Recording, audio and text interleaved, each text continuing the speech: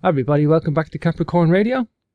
This is your host James, and I'm delighted to have my good friend Gerald Clark and a returning guest back today. And we got a special show today. We have been doing a series of podcasts on his latest book, Seventh Planet Mercury Rising. But today we're going to take a little break from those podcasts for a breather. We're still going to be on the subject of the Anunnaki, and we're going to talk about their home planet of Nibiru.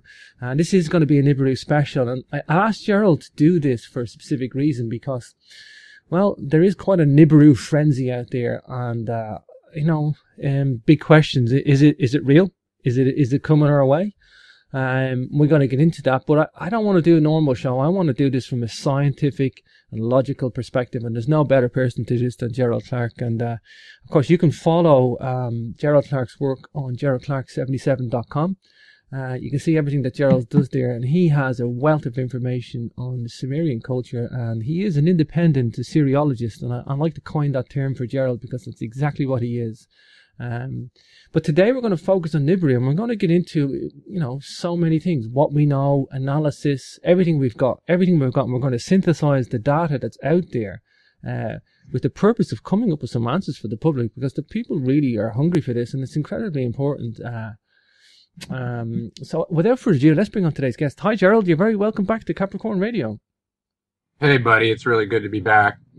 And I think it is timely that we do this. We said we were going to do it, and so I think and based on spending an entire week of focused on nothing but looking into this, I think we have a lot to share.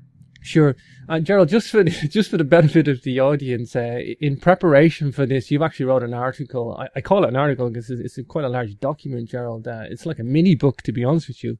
And you are prolific in everything you do, Gerald, and that's why I asked you particularly for this show today, to do this from a scientist's perspective and a logical perspective, and you have the goods in that respect, Gerald. But just I'm going to refer people to this document, this article that you have done on the Nibiru analysis, and you'll catch that in the YouTube description. You'll have a link to your site for that as well, geraldclark77.com. And it's an incredibly important document you've done too, Gerald, because you have done analysis with graphs, tables, King's List. You've tried that many angles to try and figure out any information we can about Nibiru. Like I say, is it coming our way? Is it even real? What do we know about it? What can we guess, and what can we reduce down to, at least a window of opportunity of kind of, pinpointing some sort of estimation on anything to do with this whole scenario. But so I'll just refer to the audience to that, Gerald. But I guess.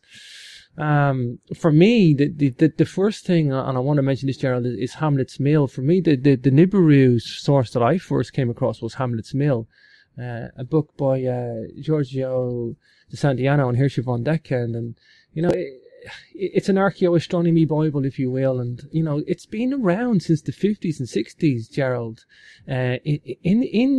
This is an MIT professor, a history of science, and he's been fully aware of this whole Nibiru, saying that it was the brightest star in the sky. And he says there's many other tales in the Sumerian stuff, but this is one that people are going to have to wake up to, and they have to get over this label of mythology and start looking at this in an archaeoastronomy aspect, putting in this comparative mythology and archaeoastronomy and trying to synthesize it, Gerald.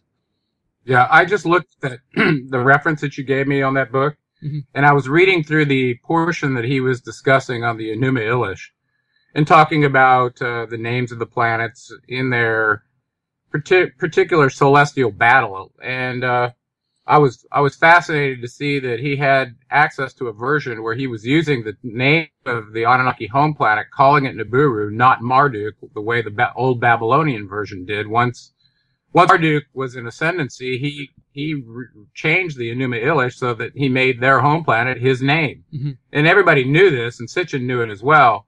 But I was looking for another source that would corroborate that, and this one did it. Oh, and awesome. I was really excited to see that. Awesome. Yeah, and of course, I'm going to link that up in the box as well, Gerald, for people that want to follow Hamlet's Mill. It's actually it's a book that you can get the whole book online. It's got many ancient cultures in there. It's got many things in there from basically the history of precession and, a lot of archaeoastronomy. All the alternative archaeoastronomers today, they all draw source material from this book. It was like, one of the most important books of the 20th century for me, Gerald. And it's got so much in it. There's a small segment on Nibiru in there, and there's many stuff in there about Sumerian and Babylon. I think it's amazing. I think it's amazing that it goes back to the 1950s as well. Some of this research does, it's like it's been floating around down there. We're going to get to Harrington's research as well. We're going to get to some of the IRAS data and the satellite stuff. We're going to get some of the science, Gerald. But, let's talk about the Sumerians' Kings List. I want you to tell me, what this has got to do with Nibiru, why the flood significance to Nibiru, and tell me why we're going to get into the Sumerian Kings List first to tackle the Nibiru question. Well, when I first started talking about Sumerians, I had to talk about a couple of stories out of the Bible that would connect the Western culture over to the Middle Eastern historical record. And one of those was the story of Noah, of course. Well, in that story, everybody knows it ended in a flood. So people have tried to pin down when Noah's flood is to determine when that was, to use it as a marker point in history. Well, if it's true that flood was caused by the passage of Nibiru, then you could use that point in time to say, okay, it passed here. Let's add another 3,600 years, 3,600, and see when's it going to come by again. That's the whole idea. Mm. So the reason the Sumerian Kings List is important is because it lists at the end of the first rulership, and it took 240,400 years. This is table 1 from the document I wrote. Then the flood swept over. And then the next document picks up for the Sumerian Kings List and says, after the flood. So it's talking about a great flood that happened. Now, the question is that Noah's flood? Because we know from Solon, when he went to the city of Sais in Egypt to find out about the history of the Greek people, in particular about Atlantis, they told him there were multiple floods, 4 major ones and multiple minor ones. Mm-hmm. So what I was trying to do with this first point was using the dates of the rulership, could we land at Noah's flood, which I believe personally was at the end of the last ice age. So I think it was about 10,000 BC, personally. Some people believe it was 2,900 BC. So this is where it comes down to, is if you could pinpoint that, and you believe the assumption that it was caused by Nibiru, you'd have a passage point in history. Okay, this is one of the angles I tried to come at it from. And I did multiple angles, as any scientist would, to try to get to the truth here. And that's what's going to come out tonight, hopefully. And I was actually surprised at the outcome. So I'm actually very pleased, just to let you know up front. Now, so I followed this. So what did I do? I said, well, Enki says he landed here between 450,000 years ago, according to Sitchin's timetable. And in some of the other sources, it could have been earlier, as early as 360,000 years ago. So I took the conservative one, 360,000 years, subtracted 240,400 from the first rulers from the Sumerian Kings List that ended with Ubaro Tutu. And I came up with, what did I come up with? 119,000, something like that. It was 119,600 years. So I looked at that and said, well, that may have been a flood, but it certainly wasn't the 10,000 BCE. So I thought that was a dead end. Mm-hmm. Okay. So the thing that was in question there was, what was the actual date to use from Enki's arrival in order to start from prehistory and go forward to the flood. All right. So that was the first attempt. The next attempt was to go, okay, well, let's go after the flood, find the Sumerian king, because we have all their reigns, so we have the time that we could accumulate. Find a Sumerian king that was documented to be in the record so that we had a firm date in stone that he was actually a ruler there, and then work backwards to see what that time was for the flood. So I did that as well. And their total rulership for all the way to the point where they switched cities was 17,980 years, and that ended with Aga of Kish. Okay. So just prior to him was Enmebarajsi, and he served for 900 years, and according to this, he was the earliest ruler on the list that was confirmed independently from epigraphical sources. So I thought, okay, well, let's start from him, work backwards to the flood date that was given at the end of the first part of the King's List, and see where that landed us. So you just take 2,600 and start adding these dates of these previous rulers.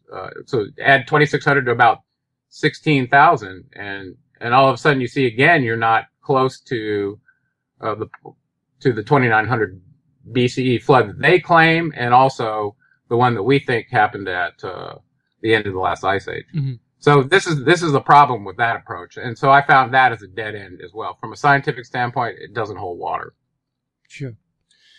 But they said there was a great flood there. So it looks like if you work backwards, and just using the last king on the list, that was 17,980 years. Let's call it 18,000 plus 2,600. So that would be almost 20,000 BC, which is way longer than the one that we were trying to work to. Mm-hmm, mm-hmm. Okay. So I really didn't. It really didn't help me that much. Now, it says that in 2900 BCE, they did find a sediment layer all the way up to an area. I think it was Sapar. No, they found localized flooding at Churupak and other layers that they found, and they radiocarbon dated it to 2900 BC. But this could have been one of the minor floods too, so it doesn't really, it's not convincing to me.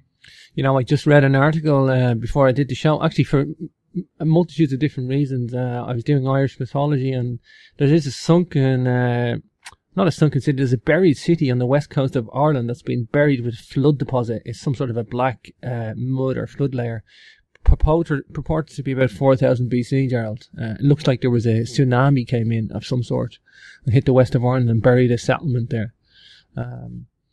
Well, another piece of evidence I had from way back in history, it just came to me. When I was going back and forth to Turkey, I remember them finding this vessel in the Sea of Marmara that apparently had been washed there from a flood that came in through the north from the Black Sea that spilled over the Strait of Bosphorus and washed this vessel down into the bottom of the ocean there. And they also found a bunch of farmhouses at the bottom of the Black Sea. Maybe the thing never made it over the Strait of Bosphorus, but it was at the bottom of the sea, the Black Sea or the Sea of Marmara. And they dated when they thought this event happened, and it turned out to be approximately 10,000 BCE, which was, about 10,000 years ago, which was about 12,000 BCE. And it turned out to be, at the end of the last ice age. So a lot of evidence shows that a lot of the waters all around the Mediterranean rose, a significant portion around that same time. So I think that was the flood of Noah.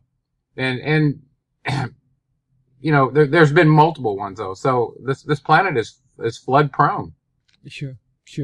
It's an important line of inquiry for Nibiru though, Gerald. I get why you started off like that, right. Because if Nibiru is coming close to us, we're going to get flood activity.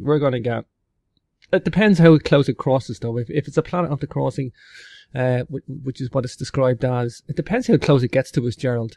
There's sometimes it comes past us in the orbit and it doesn't affect us that much though, Gerald. Is that correct? That's right. It really just depends on whether, where the Earth is when it causes its disturbances with the sun.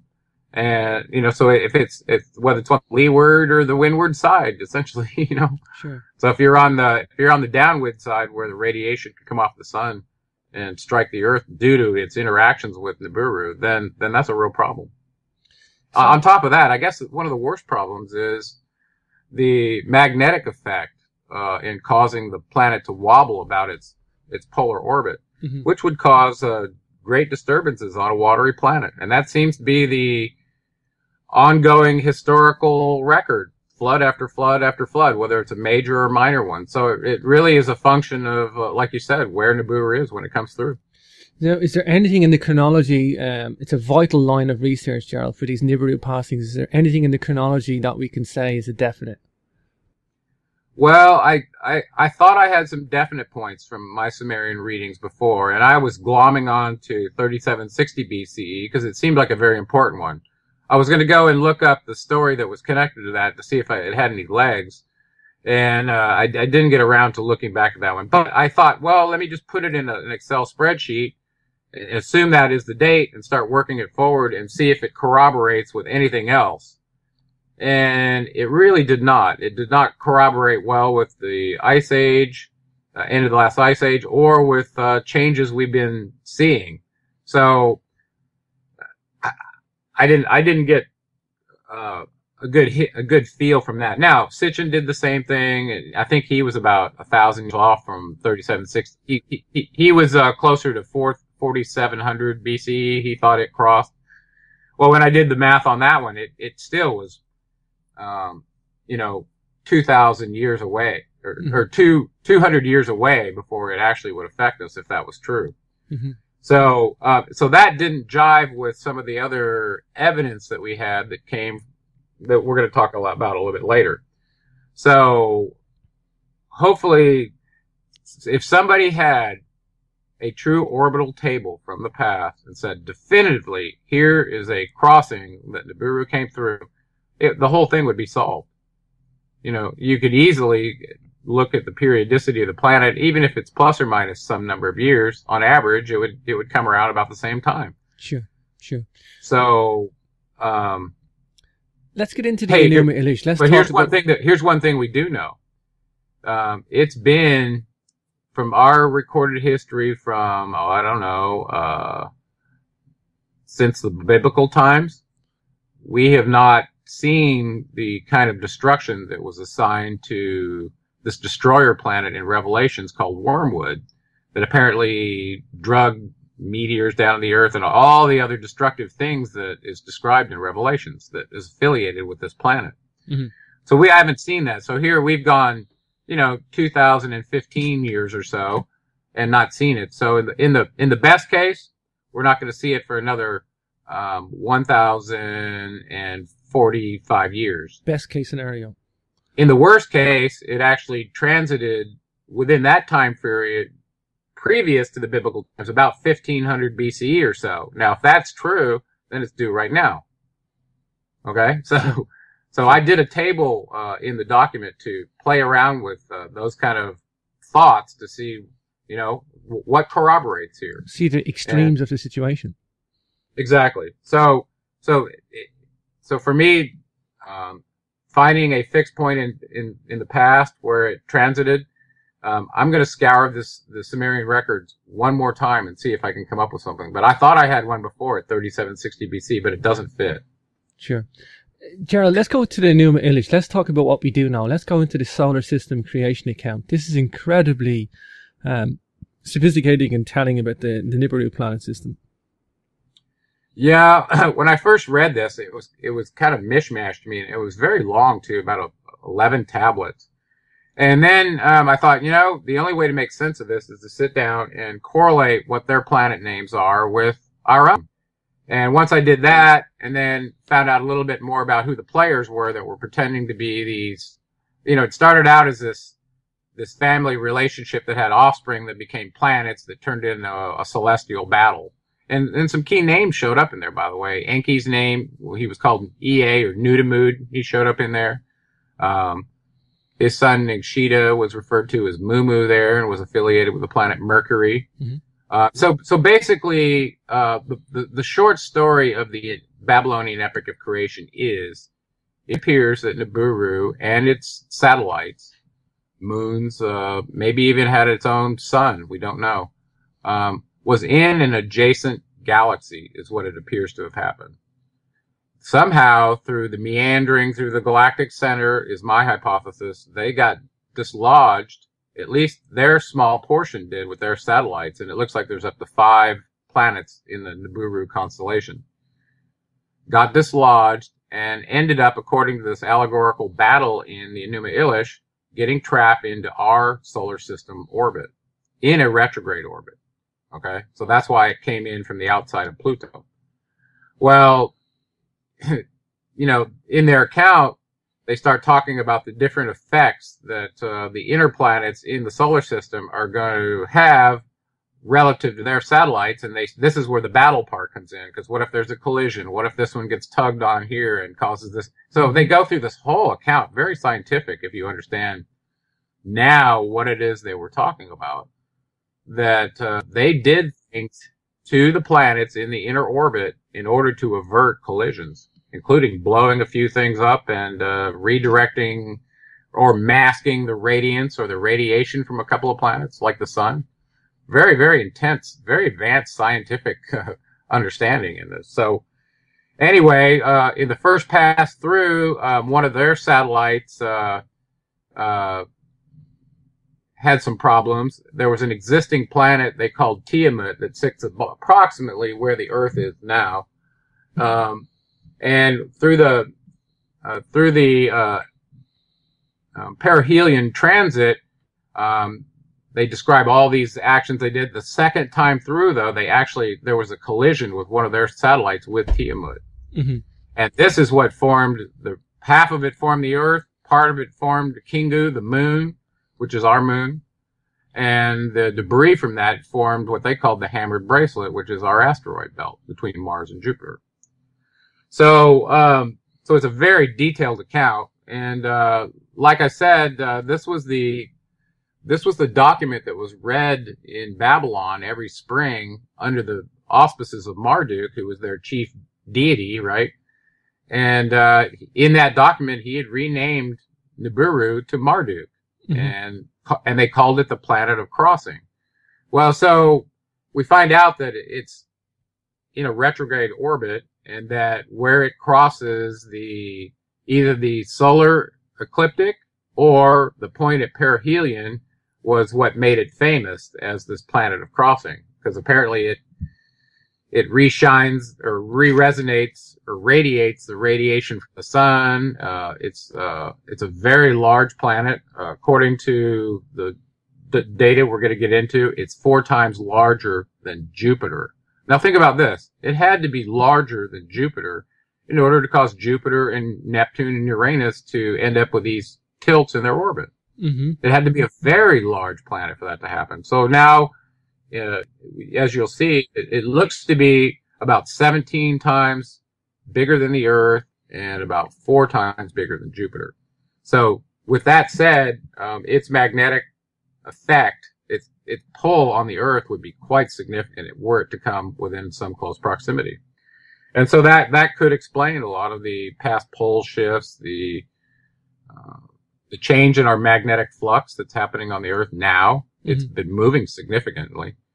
And so something is causing that. So I postulated to you earlier, and I didn't really put this in here, that, we were also told by the Mayans that we'd be going through the galactic center about 2011, 2013, somewhere in there.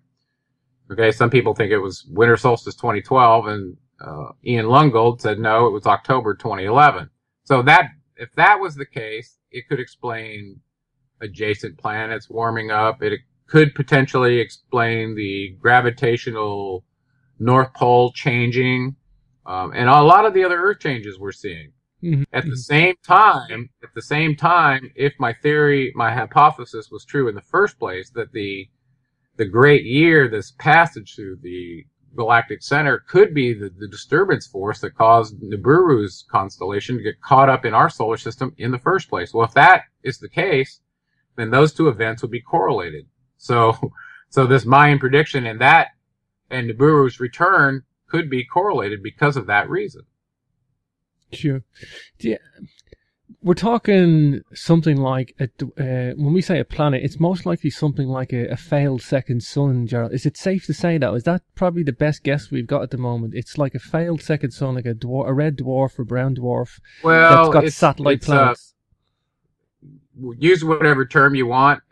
Its effect on light is what's important because of its ability to be observed. And according to Dr. Harrington and Dr. Neugebauer, who was from JPL, and this is in the 1980, early 81 or so, they were discussing the infrared satellite settings that would be needed to detect this planet.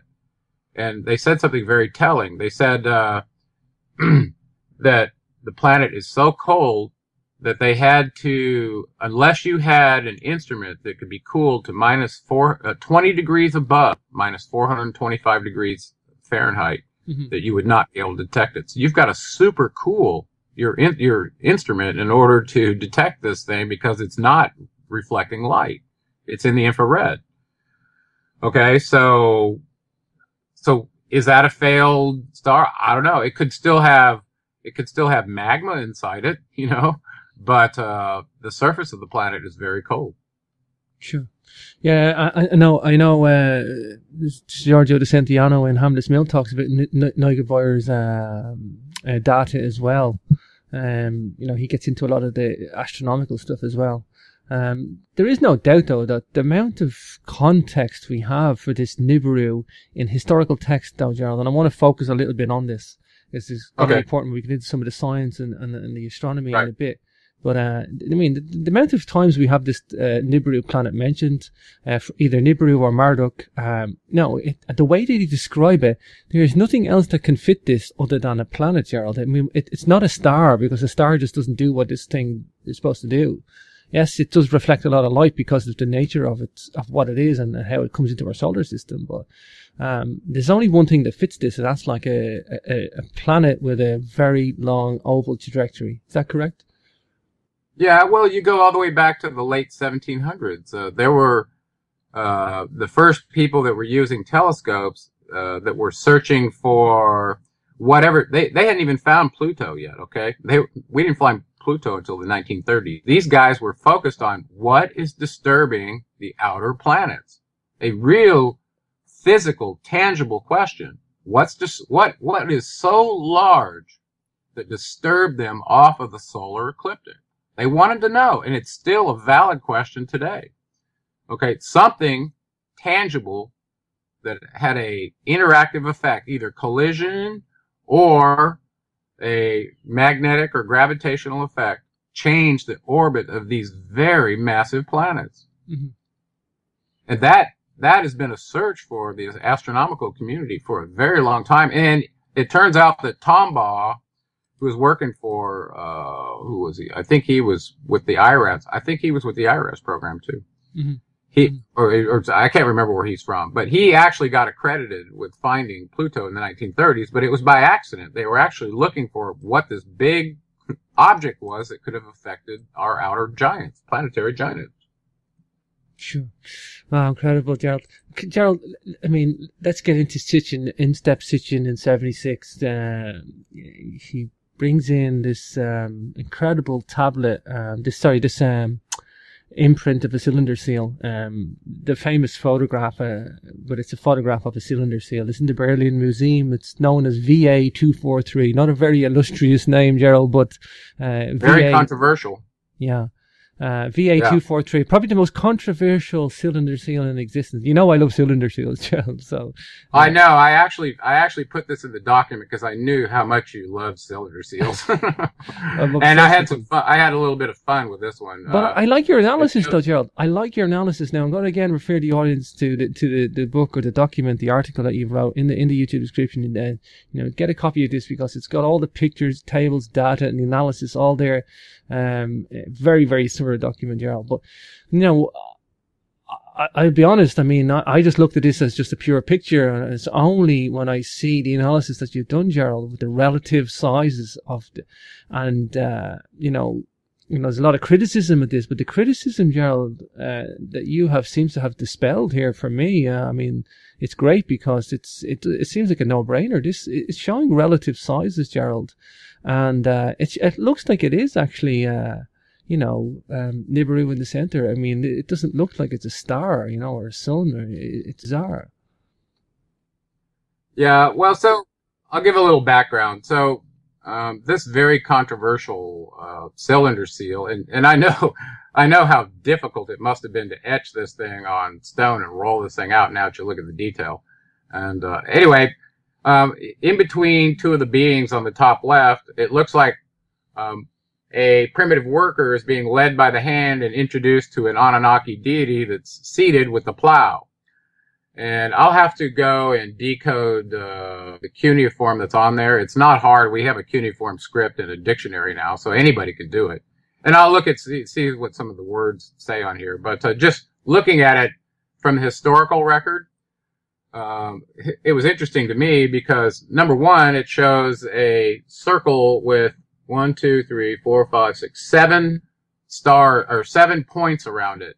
Okay, and the Anunnaki oftentimes used a star symbol to represent different planets. Mm-hmm. So a seven-pointed star would refer to the Earth, six-pointed to Mars, and from there, Enuma Elish, that we assign numbers to the planets based on working from the outside in, from Pluto inward, and then theirs ending up as the 12th planet because they were the last ones in. So that's how we ended up calling the Earth the 7th planet. Okay. Sure. So anyway, so this cylinder seal that Sitchin was so focused on had in between this primitive worker and this liaison that was going to introduce him to his enslaved role as a farmer working with the plow.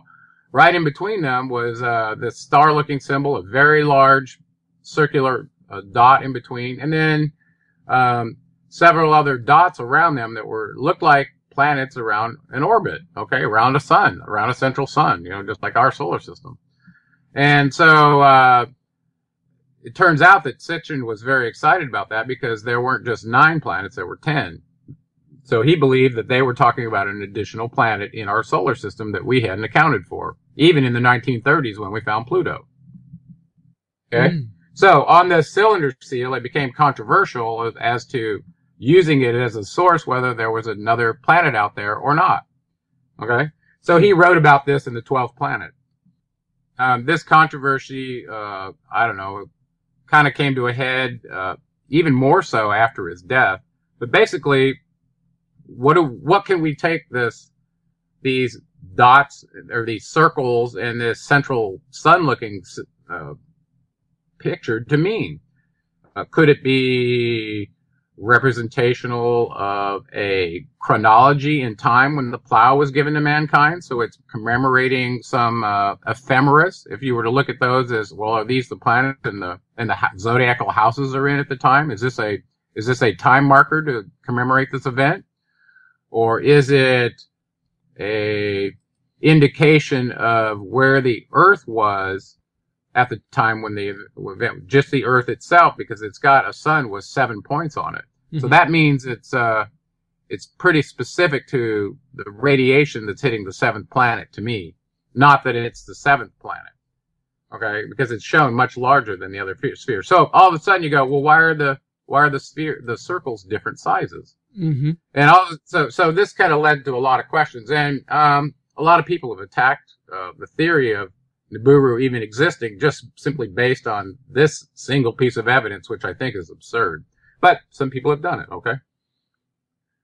So I decided to, I don't know, take another look at this and see if there's anything else we could glean from what they were saying on this seal. See, is that now there's a historical story that came from some of Sitchin's writings and others that even in the Cain and Abel story from the Sumerians, we had Anunnaki siblings from the Enkiite and Enlilite clan interacting with them. For instance, according to the story, Abel, the son of Adam, there was Cain and Abel. Well, Abel was taught to do farming by Ninurta, which was Enlil's son. The warrior Ninurta was also known as Apollo. Well, the Cain portion, the Cain offspring was taught herdsmanship and cattle management by none other than Marduk. And then you have the biblical story of Cain and Abel, and Cain killing Abel with a stone because he didn't receive the same praise from Enki that Cain did for meat production. Okay, mm-hmm. So it was kind of a very crazy story and a very crazy tie-in with the Anunnaki. So I thought, well, let's look at these orbs on here and see if, knowing that you studied cylinder seals and they are very precise. I mean, just crazy precise. How they could even do this in the first place? So would they have haphazardly drawn these on here? And can it tell us anything? So I started looking into that. Okay. Mm-hmm. So I glommed onto someone else's research who had, and this is shown in Figure 3, VA 243, planet numbering. Basically, starting from the smallest circle on that blown up picture from VA 243 and assigning numbers to it.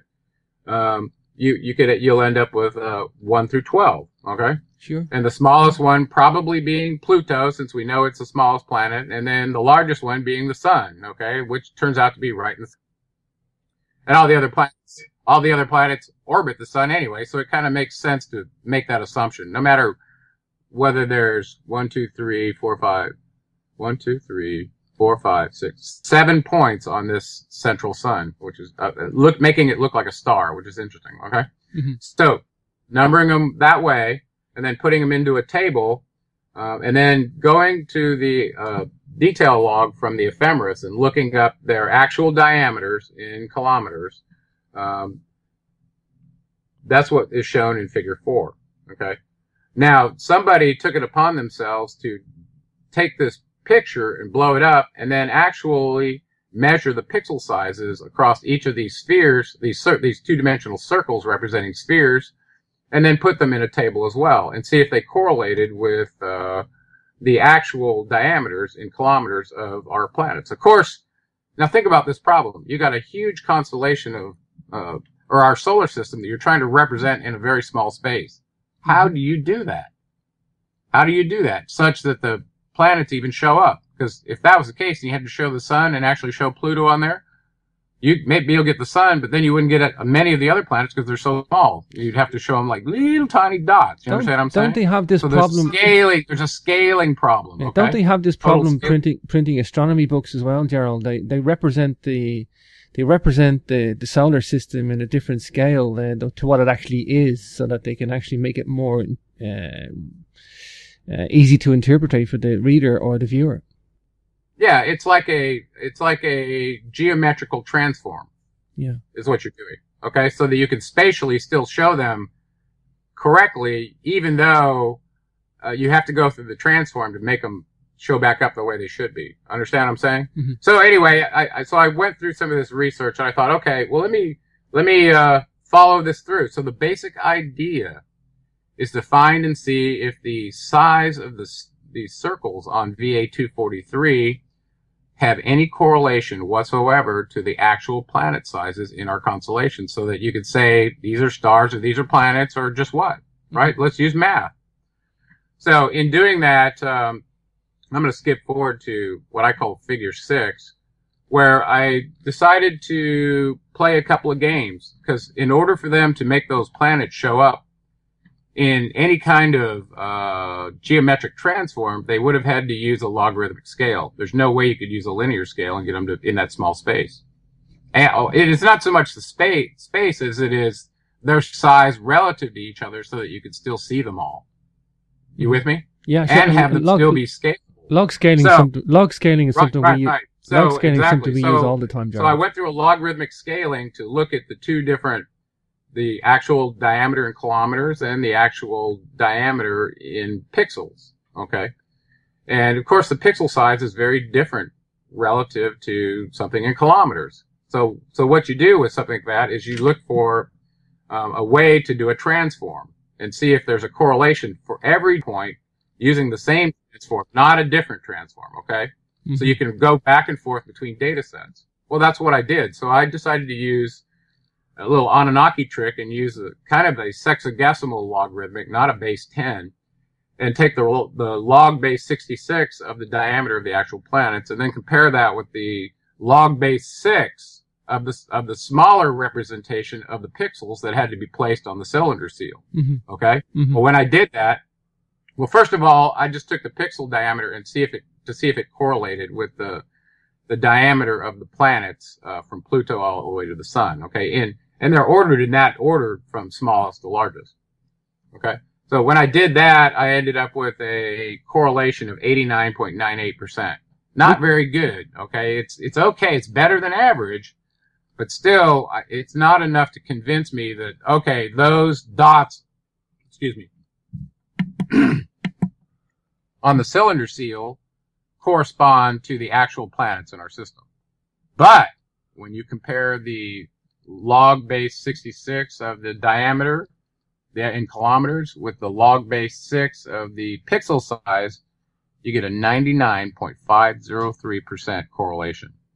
So what I'm telling you is those dots were not arbitrarily sized on VA243. They were intentionally scaled logarithmically to represent all the planets that are in our solar system. You couldn't ask for that accuracy, Gerald. Including theirs. You really couldn't ask for accuracy that good. I mean, you couldn't. To get a 99.5% accuracy correlation is beautiful. It's almost exact. It's actually within, scientific measurements, like, to allow a plus or minus 5.5%. Well, whoever was chiseling that little seal, they probably got to that point and they said, that's probably good enough for the girls we run around with. I don't know, but for sure. It's now, the other thing that brings up is if they spent that much time making sure the sizes corresponded to each other relative to actual planet size, like I said, the other next analysis is do the locations now map to zodiacal houses in the ecliptic that correspond to a time in the past history that this event occurred. That makes sense to me. Why else would you put it there? Sure. Right? So anyway, it turned out to be, I don't know, I think it turned out to be a victory for Sitchin and a loss for his critics, because the reality is, what he said about it is it does represent our solar system, and it does include a 10th planet, which they, in their documents, call it Marduk from the old Babylonian version, and they call it Nibiru in that Hamlet Mill document, and other Akkadian documents as well. But I've been trying to find a good one that I could use, and I couldn't find a good reference. So I was happy to see that from the Hamlet Mill, that over and over and over again, everywhere where Marduk's name had replaced the planetary name, it was Nibiru. Incredible. This is the relative sizes and the distances, Gerald. They're just the proportions. It's all, and positions. It's all beautiful. It's all beautiful. The more I look at it now with the analysis that you've done, Gerald, the more it makes sense to me. It's clearly. Well, I figured if anybody got it, you would, being an expert on cylinder seals. Yeah. So I thought, who better to share this thought with than you? Here's the thing, Gerald. Here's the thing. If that picture wasn't on a cylinder seal, if that picture drawing a representation of the solar system that we're purporting, right? If that was done on a piece of paper, you could say that they put that randomly there somewhere. But to get it onto a cylinder seal that accurate, I mean, they knew exactly what they're doing. That wasn't by chance, Gerald. Not on the cylinder seal. You could say that on a flat piece of paper or something, not on that something that accurate, that position. Well, it's not huge in the first place. I mean, just think about the precision that had to go into that. Mm-hmm. It's amazing, actually. Mm-hmm. I could talk cylinder seals all day, and I'll point. I know you can, and I was never that, I don't know, drawn to them. But the more I see what the absolute technology and precision they put into those things, I mean, it just blows you away. Just for the listeners, I showed Gerald a picture of a cylinder seal from the British Museum during the week there, made out of rock crystal, 9 out of 10 on the Mohs scale, showing the anatomy of animals sitting down with their legs bent, and you can see the muscles on the legs and how they bend their legs. And to draw any anatomy, whether it's human or animal anatomy, is incredibly hard to do in artistic expression, and especially hard to do in 3 dimensions, or embossing it into reverse embossing it into a piece of crystal. I mean, you need to cut that thing with diamond or crystal. It's incredibly sophisticated accuracy down to millimeters of depth, so that it's imprinted into clay when it's rolled out. These guys could do it, Gerald. I mean, you see the example. Well, it's impressive that not only did they do it in a reverse imprint, so you had to put ditches where the mounds were going to show up, but they did it in reverse. I mean, that's that's incredibly difficult. Sophisticated. Yeah. VA243, I'll let the listeners look that up in Google Images. You'll see the famed picture, and the analysis of this, Gerald, now, from what I've seen in your document, it's wonderful. It's wonderful to see that. It gives us a good foundation. Nibiru is real. Nibiru's there, and it's done to scale as well. I just want to mention John Matisse and Daniel Whitmire. I mean, these guys have suggested in '99 that there was a Planet X type body in the Oort cloud. And the bit that gets me, Gerald, is that these guys mention this thing as if it's something totally new. It's just this new idea, you know. These guys, being astronomers, must be aware of Stitch's work. They must be aware of the existing Planet X mystery, the existing Nibiru case that's out there in the public domain. Of course, every astronomer out there is aware of this. They may not talk about it to me, but to come up with a Planet X as if it's just a new idea. But again, they've recently said that it's out there and it's a failed second sun, and it's like people, I don't even know whether this stuff is disinformation or is it to take the eyes off the real Planet X Nibiru. But what's your thoughts on that, Gerald? It's pretty sure that there's something else. There's something else tugging on the planets. Like we know that. Yeah, I remember seeing their research, and it actually ended up on a documentary, I believe, in about 1999. And it was a retelling of the same stuff that had gone on with Sitchin and Harrington prior, but maybe because of the political environment, they were trying to rediscover it, reintroduce it under some other name, perhaps, or other venues, so that it was disambiguated from the past. I don't know what their motivation was, to pretend like it had never been discussed before. Yeah, they may have had maybe they had to do that for funding reasons. I don't know. Yeah, it's got a good point, Gerald. Maybe they did it for funding reasons, but I mean, there may be large icy bodies out there, but I don't think the failed second sun's out there in the Oort cloud. I think, I definitely think there's something tugging on the planets. We mathematically know it. Just for the listeners that are new to the Nibiru scenario, it's mathematically known that there's something tugging on the outer planets. There's something there, and it's not Pluto, because Pluto hasn't got the mass to do it. We know that. We know that mathematically. Well, that's how they find these planets. They mathematically know. Well, not only was it tugging on them, but it tugged on them so hard that they're displaced in their orbit. That's a point I want to re-emphasize. Okay, they got tugged on so hard, at least at one point, where their orbits are changed and they've never gone back. Okay, so this is a significant issue. It's like, and I'm sure we're going to get to it in just a minute when we talk about that, but it's not just a tugging. Okay, it's a real physical planar change. It's dislodging them. It's totally dislodging them. Yes. Wow. Now, and I'll reiterate, whatever it is, it couldn't have been Pluto, because it had to be so large to dislodge a planet that had to be smaller than it was. Okay, so whatever it came through, it had to be larger than Neptune and Uranus in order to have that happen. That means it's very large. I mean, Neptune and Uranus are big planets. I mean, this thing. Yes, they are. Yes, they are. If you're gonna dislodge them, you got a seriously big body out there, Gerald. Yeah, just from a sizing standpoint, just real quick. The sun is 1,392,684 kilometers in diameter. Nibiru is shown at 226,973. And Jupiter, the next biggest planet, is at 142,984. So Nibiru is bigger than Jupiter, and it's bigger than Saturn, that's sitting at 120,536. Okay, so basically Nibiru looks like about 17 times bigger than the Earth, and it's more than 2 times bigger than Jupiter. Actually, it looks like almost 3 times bigger than Jupiter. Sure. Yeah. So it's a big planet. I mean, people aren't living on Nibiru. It's probably the satellite moons that they're living on, though, Gerald. Is that correct? Probably. Actually, they're probably on various planets throughout the solar system and other galaxies, doing the same thing, gathering resources and occupying the place, just like they did the planet Earth. Mm-hmm. Mm-hmm.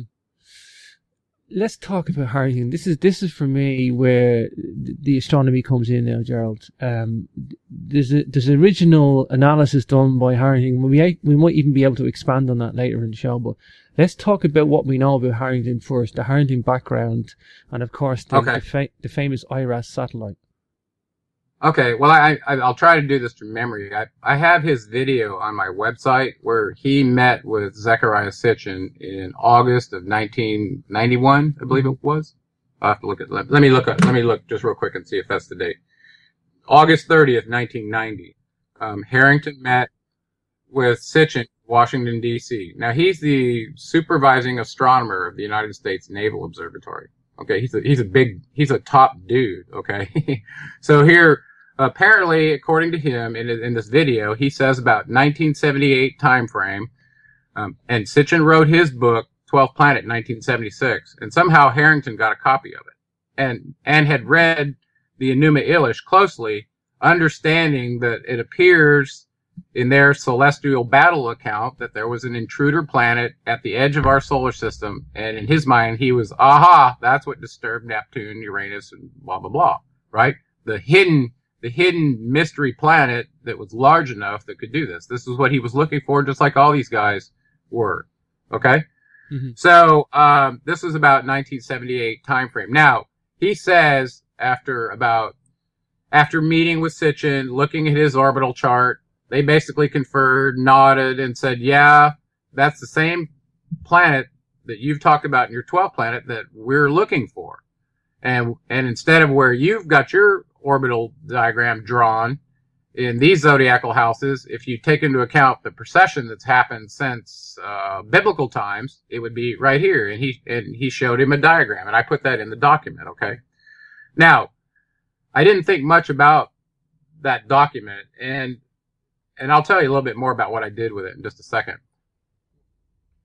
So Harrington took some action based on this information that he corroborated with Sitchin, and he said 6 months after he had gotten this information in his head, he had actually commissioned Voyager 1, Voyager 2, and then Pioneer 10 and 11. So Pioneer 10, if you see this diagram that he showed in his orbital chart when they were discussing, Pioneer 10 was positioned at the perihelion point to see any planet that came in around the sun on the backside where the Earth might be shielded from it, or couldn't see it because of the brightness of the sun. Pioneer 11 was placed at the location that Harrington believed Nibiru would be coming in its retrograde orbit from the south. And he split the orbital pattern with Pioneer 11. So it was looking in a way where it could see it coming or going. But with Voyager 1 and Voyager 2, he put those at the aphelion and perihelion inbound and outbound locations exactly on the zodiacal house, one looking out and one looking in. So it's very, very telling about where they were putting these instruments and what they were looking for. Okay, and this shows up on the diagram, and I think that's so interesting. So, what else could we tell from this interaction with these two?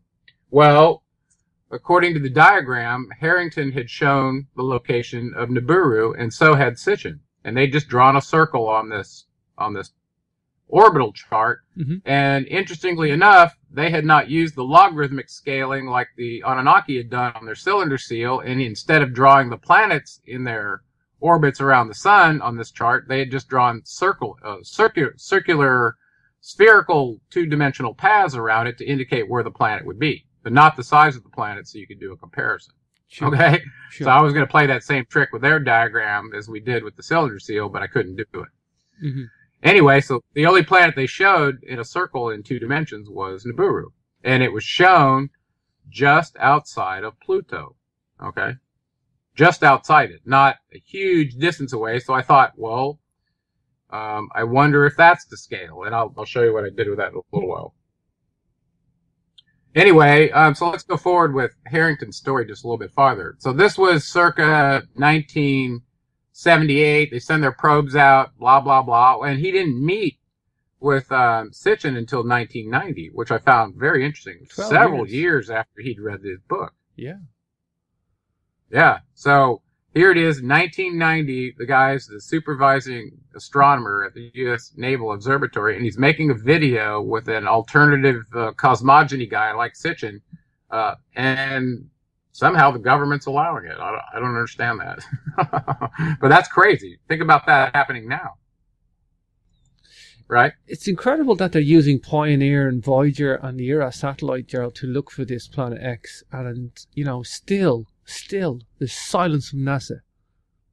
Science. Yeah. So in my figure 9 in this document, I showed the viewing range, or the field of view for Pioneer 11 and Voyager 2, and it doesn't show Pioneer 10, Voyager 1, because it's a little bit out of the scene. But you can see on that particular one, he's in Sagittarius and Scorpio, which is exactly, if you look, actually, this was the prediction from Bill Broussard, was Sagittarius and Scorpio, where those two ended up. Mm-hmm. He had Voyager 2 on the outbound path for Nibiru, according to Sitchin's chart, which turned out to be close enough to the inbound path for Broussard's, or the next precession of the equinox into a zodiacal house from biblical times, about 2,000 years, so that he could hedge his bet.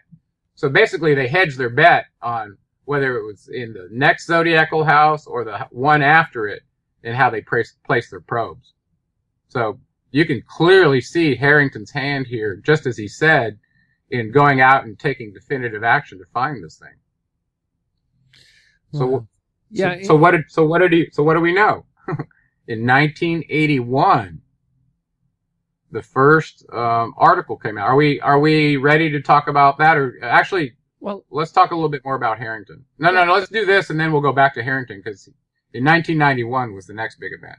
So in 1981, the first article showed up in the newspaper talking about this 10th planet. And this was in the Detroit News, January 16th, 1981. Sure. Now, so it says 10th planet, Pluto orbit, says yes. Okay, well, it wasn't just Pluto's orbit, but it was Neptune. It was the big planets as well. Yeah. So I tried to read this article, but I couldn't find a legible version of it online. Are you with me? Yeah, I must still be in like the libraries and the archives there. Oh, sure. So anyway, I did find another there were several other articles that came out in the same year. So there was another one that came out in the New York Times, January 30th, 1981, where they're talking about Harrington and Planet X. And in this one, there was something that was legible that I could see, that I kind of focused in on. And then the Washington Post one with Thomas O'Toole was even better. And it came out 2 years later, 1983. Well, anyway, in 1981, the New York Times, Harrington states that he thinks Planet X is 5 billion miles outside of Pluto's orbit. And that must be at the time that he was looking. So 1981. Yeah. Okay. And then we know that Pluto's distance is about 3.6 billion years from the sun. So, you're talking about, if you add those together, that's about 8.67 billion years at that point, away from the sun at that point in 1981. That's what he's saying. So then all of a sudden you get excited as an engineer and go, oh, distance equals rate times time. Maybe I could figure out how fast it was traveling. When's it going to be here? That's what everybody wants to know, right? Yeah, at least anyway, we got some data. So that stuck in my mind, though, that he had assigned a distance to it. That means from this IRS data that they gathered, he thought it was 5 billion miles. Okay, now in this next article, the Washington Post, by Thomas O'Toole, the next major character shows up that I think is very important to this story, and his name's Dr. Jerry Neubauer, and he was the IRAS chief scientist for California's Jet Propulsion Laboratory. And he was the director of the Palomar Observatory for Caltech, where my kids in college there, okay? So he's an important dude. He's got his fingers on the data from the IRAS satellite, the one that had to be super cooled, right, to detect this thing. So he shows up in this article, and he's almost like he's in disagreement with Harrington. And it's interesting because he says he thinks it's 50 billion miles away, not 5 billion outside of Pluto. Okay, so there's contradiction number one. Okay, and additionally, he stated that he was trying to douse any fears by saying that it's not inbound. Okay, but at the same time, one of the other scientists said that even if it's 50 billion miles that close to the Earth, then it's part of our solar system. Is what he was saying. Sure. So this was a guy named James Houck from Cornell University. Okay, so these are serious scientists talking about this. This is not conspiracy theory stuff. This is just pure scientific data from the IRS satellite in 1981. Okay. Now, what's interesting is they were clever enough to say, well, is it moving or not? So in order to do that, you've got to take two measurements. And they call it the blink method, right? You take one and wait some period of known time, and take another one, and then come up with the delta x, and the delta time, and you can come up with the speed, change in x over change in time. Sure. Okay, so apparently Harrington waited 6 months after his first measurement to take a picture of this from the IRS. Okay, so they had a really good blink. Okay, and this is where Neugebauer comes up and says it's 50 billion miles away, and talks about all the super cooling they had to do to get the picture. And then he says something very significant. He says it's not incoming. Neugebauer said, I want to douse that idea with as much cold water as I can. Now, why would he say such a thing if they had just taken the blink method of it, but didn't discuss anything about the data? That's very curious to me. So it's murky. It's very, very murky to do that. Yeah. So I don't know what role this guy was playing. He almost seems to have been playing a little bit of a disinformation role. Whoever this guy was put in a position to have access to this data directly from the IRS scope. Okay, but the bottom line is none of them disagreed that they had found something very large. What appears to be in disagreement is how far away it was, and whether it was moving, right? Mm-hmm. So that got left out of the article. But the next link I found as I was starting to look at articles, I had no idea how many articles have been published on Planet X Nibiru. By the way, I gave you a link on this in this section. It's on page 25. Sure. It goes all the way back to the 50s, and there are hundreds of articles, not just 5 or 6. There are hundreds of articles. I got through a couple, Gerald. I got through a couple. There's so many. I mean, it's mind-blowing. There's so many. So the idea that there's something tangible at the end of the universe that's disturbing big planets is so physical and believable to people that it's been a focal point for investigation for a very long time. Okay, it's not new. Okay, so I wanted to finish up with that. Now, so we got to 1981. There were several more articles. Almost every year you see in that link that I gave you, talking about Planet X updates. Well, it turned out there was some real disinformation going on in the year 1991. But it turns out that was the year also, right after Harrington had done this interview with Sitchin. Apparently he went off to this place in New Zealand that we looked up. Do you remember where that was in New Zealand? Black Birch, I think it was.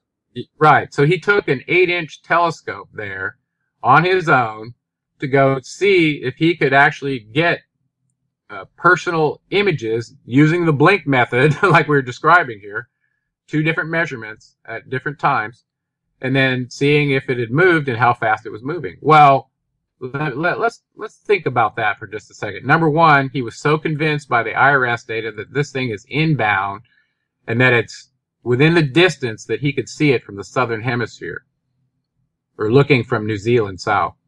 He believed it was in the constellation Libra, coming in near Cassiopeia. Mm-hmm. Okay, so in the diagram I showed Google Earth where that was.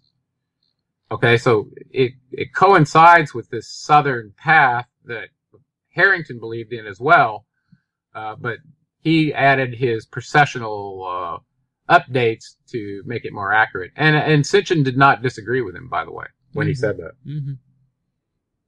Okay, so here he is in New Zealand, and I don't have the article in front of me, but he went there to get data, and he was due back to release this data at a conference in the United States when he came back. Well, apparently he never came back and died suddenly of throat cancer there in New Zealand with his 8-inch scope. Now think about that. audacity of a cancer killing somebody that quickly, getting on an airplane, going over there, not talking about, being a victim of cancer or anything, and all of a sudden just dying from it within a short period. I just don't buy it. I don't buy it. So, very, very, very significant red flags in the demise of Harrington and what he was doing relative to this planet that had been discovered. Mm-hmm. Listen, he was the supervising astronomer. He came back with his personal data that probably got absconded with through whatever forces were controlling the IRS data directly. Mm-hmm. It looks like he was headed off the path and he was not allowed to share that.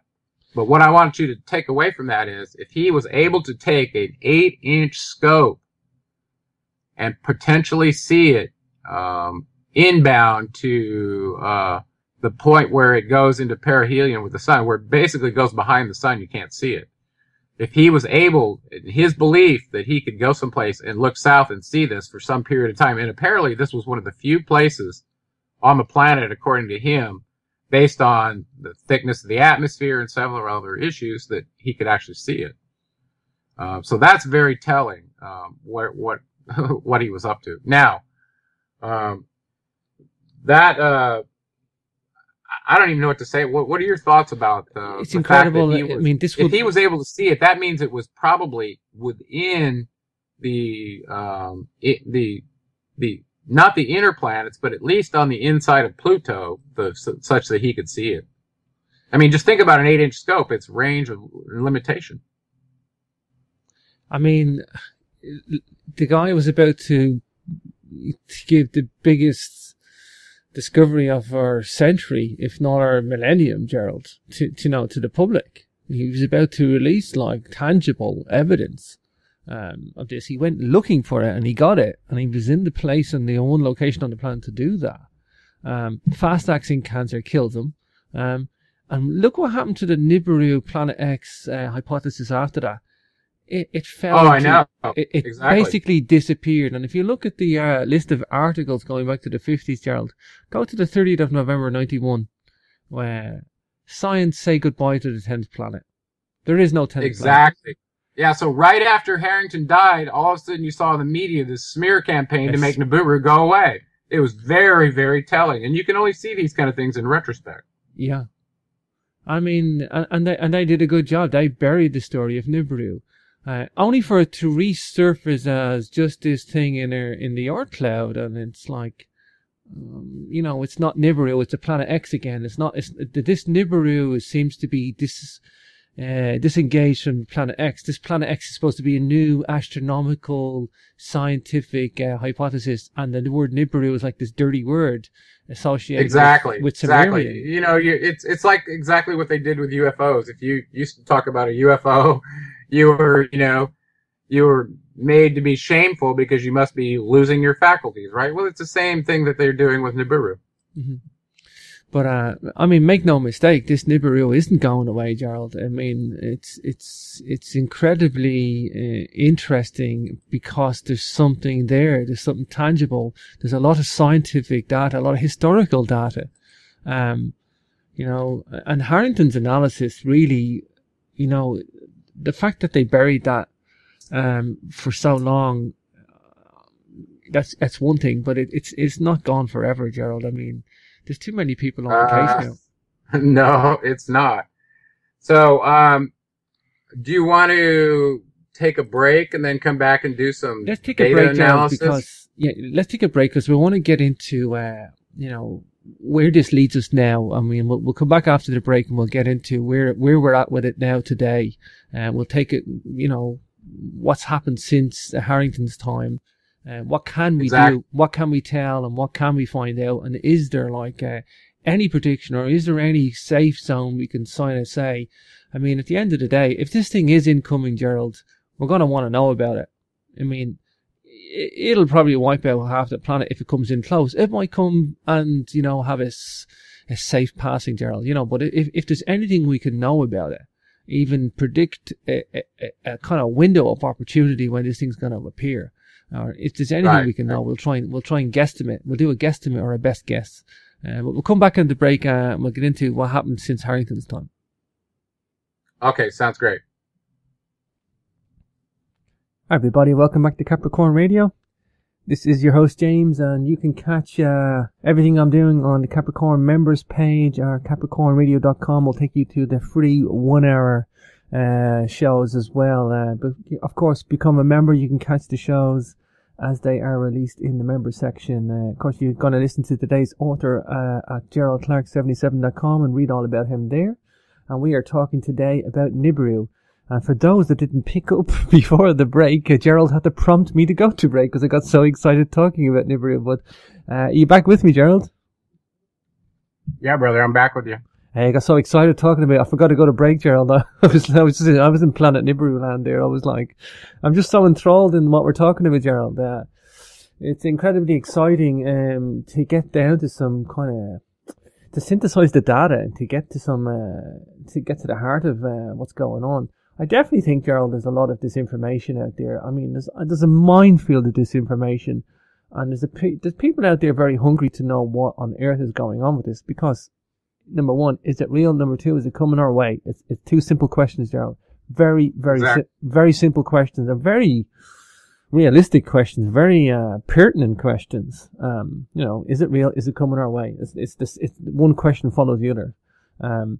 I don't want to be a prediction machine either, Gerald, and I don't want to do what the others are doing out there, but I do want to do today's show for the purpose of trying to find out some answers, and there's going to be one I think we can speculate and we can put a window there, I guess, at best. I think it's safe to do that. But yeah, I mean, where are we at since Harrington's day? I mean, things start to really go by the wayside in the research. I mean, they really did hit a curveball at Nibiru Research there with that one, Gerald, and they just, they seem to smash all any serious research. It's taken a long time to get back on track. Well, it seems like a couple of things. Number one, there's been a stake put in the ground by two doctors, Dr. Harrington and Dr. Neugebauer, both significant characters who were at the forefront with their hands on the money, on the instruments, looking out in space. Okay, so I really want to defer to that and focus on the data that they gave out so that we could go forward. Now, before we get too much farther past Harrington and all this disinformation campaign, from the point where he met with Sitchin in August 30th of 1990, he showed an orbital map that caused me to think to myself, would he be carrying a map around that was not to scale? Because he had specifically drawn Nibiru just outside of Pluto at that time. Okay? Mm-hmm. So the distance outside of these orbital lines that he had drawn for these other planets, was that significant? Did he do it based on a scale? So we started with the cylinder seal, VA-243, found out that was scaled, which scientifically is very hard to refute, okay? Mm-hmm. And I hope Sitchin sits up in his grave and salutes us for doing that. Mm-hmm. Mm-hmm. For sure. So this is, so we're talking about a real stake in the ground, circa 1978, when they first commissioned these probes to go look at it, all the way up to 1990, he's meeting with Sitchin saying, yeah. Now, from that chart that he gave us in 1990, we have to assume that the observation that he had for Nibiru was at that location at that time. Now, to be fair, in 1981, when that Detroit article came out, and then the Tombaugh article in the New York Times in 1983, Neugebauer said it was 50 billion miles away, whereas Harrington said it was only 5 billion miles beyond Pluto. Well, depending on how fast it was moving, from 1981 to 1990, when he met with Sitchin, if it was moving, it could have already been parallel with or inside of Pluto by that point. Is the point I'm making. Okay? Mm-hmm. So then it brings up to the question, well, we know it's 1,800 miles, or 1,800 years straight line out if it takes a 3,600 year orbit, if you believe all the records that say a SAR, which the Sumerian Kings list were written in, SARS, which was a 3,600 year period. So if you believe that to be true, take half of that. That's how far out it takes to go in and then go back out, right? So then, using distance equals rate times time, you can figure that out. But before we do that, let's go back to Harrington's scaling on his map. So what I did is I took his map with the orbital plane lines that are shown for our known 9 planets, and then the spot he had drawn as a circle for Nibiru at some distance outside of Pluto's orbit. Okay, so I said, well, is it to scale? And I wanted to know this because if he had drawn it where he believed it was to scale, then all of a sudden we would have a point in time to know exactly where it was, right? Oh, and this is the whole question: is we know the data's out there. Somebody's got it in their hands that's looking at either Pioneer 10, Pioneer 11, Voyager 1 or 2. Whoever's looking at that data, they have the answers, okay? And so everyone else, in my opinion, is speculating. Only those people have it. And it looks like it went from JPL / United States Naval Observatory handling of this matter over to NASA. Did you notice that? So everything now comes through NASA. Whereas before it was through these rogue scientists that were actually open and discussing and were probably honorable. Mm-hmm. At least one.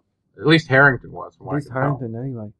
Okay, so I measured the distance from the Sun to Pluto, the Sun to Nibiru, took those linear distances and assumed that they were to a scale, and then solved for the rate, distance equals rate times time for Nibiru, and then tried to calculate, or actually I solved for the distance first, to see if what the distance was corresponded with what Harrington believed.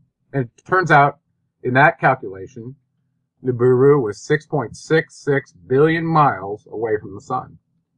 If his orbital chart was to scale. Now, remember, he said it was just outside of Pluto, and he thought it was 5 billion miles away in 1981, or 1983. Actually, he said it in 81. It showed up in 83. Mm-hmm. Okay, so if it's moving, it's inbound toward perihelion, then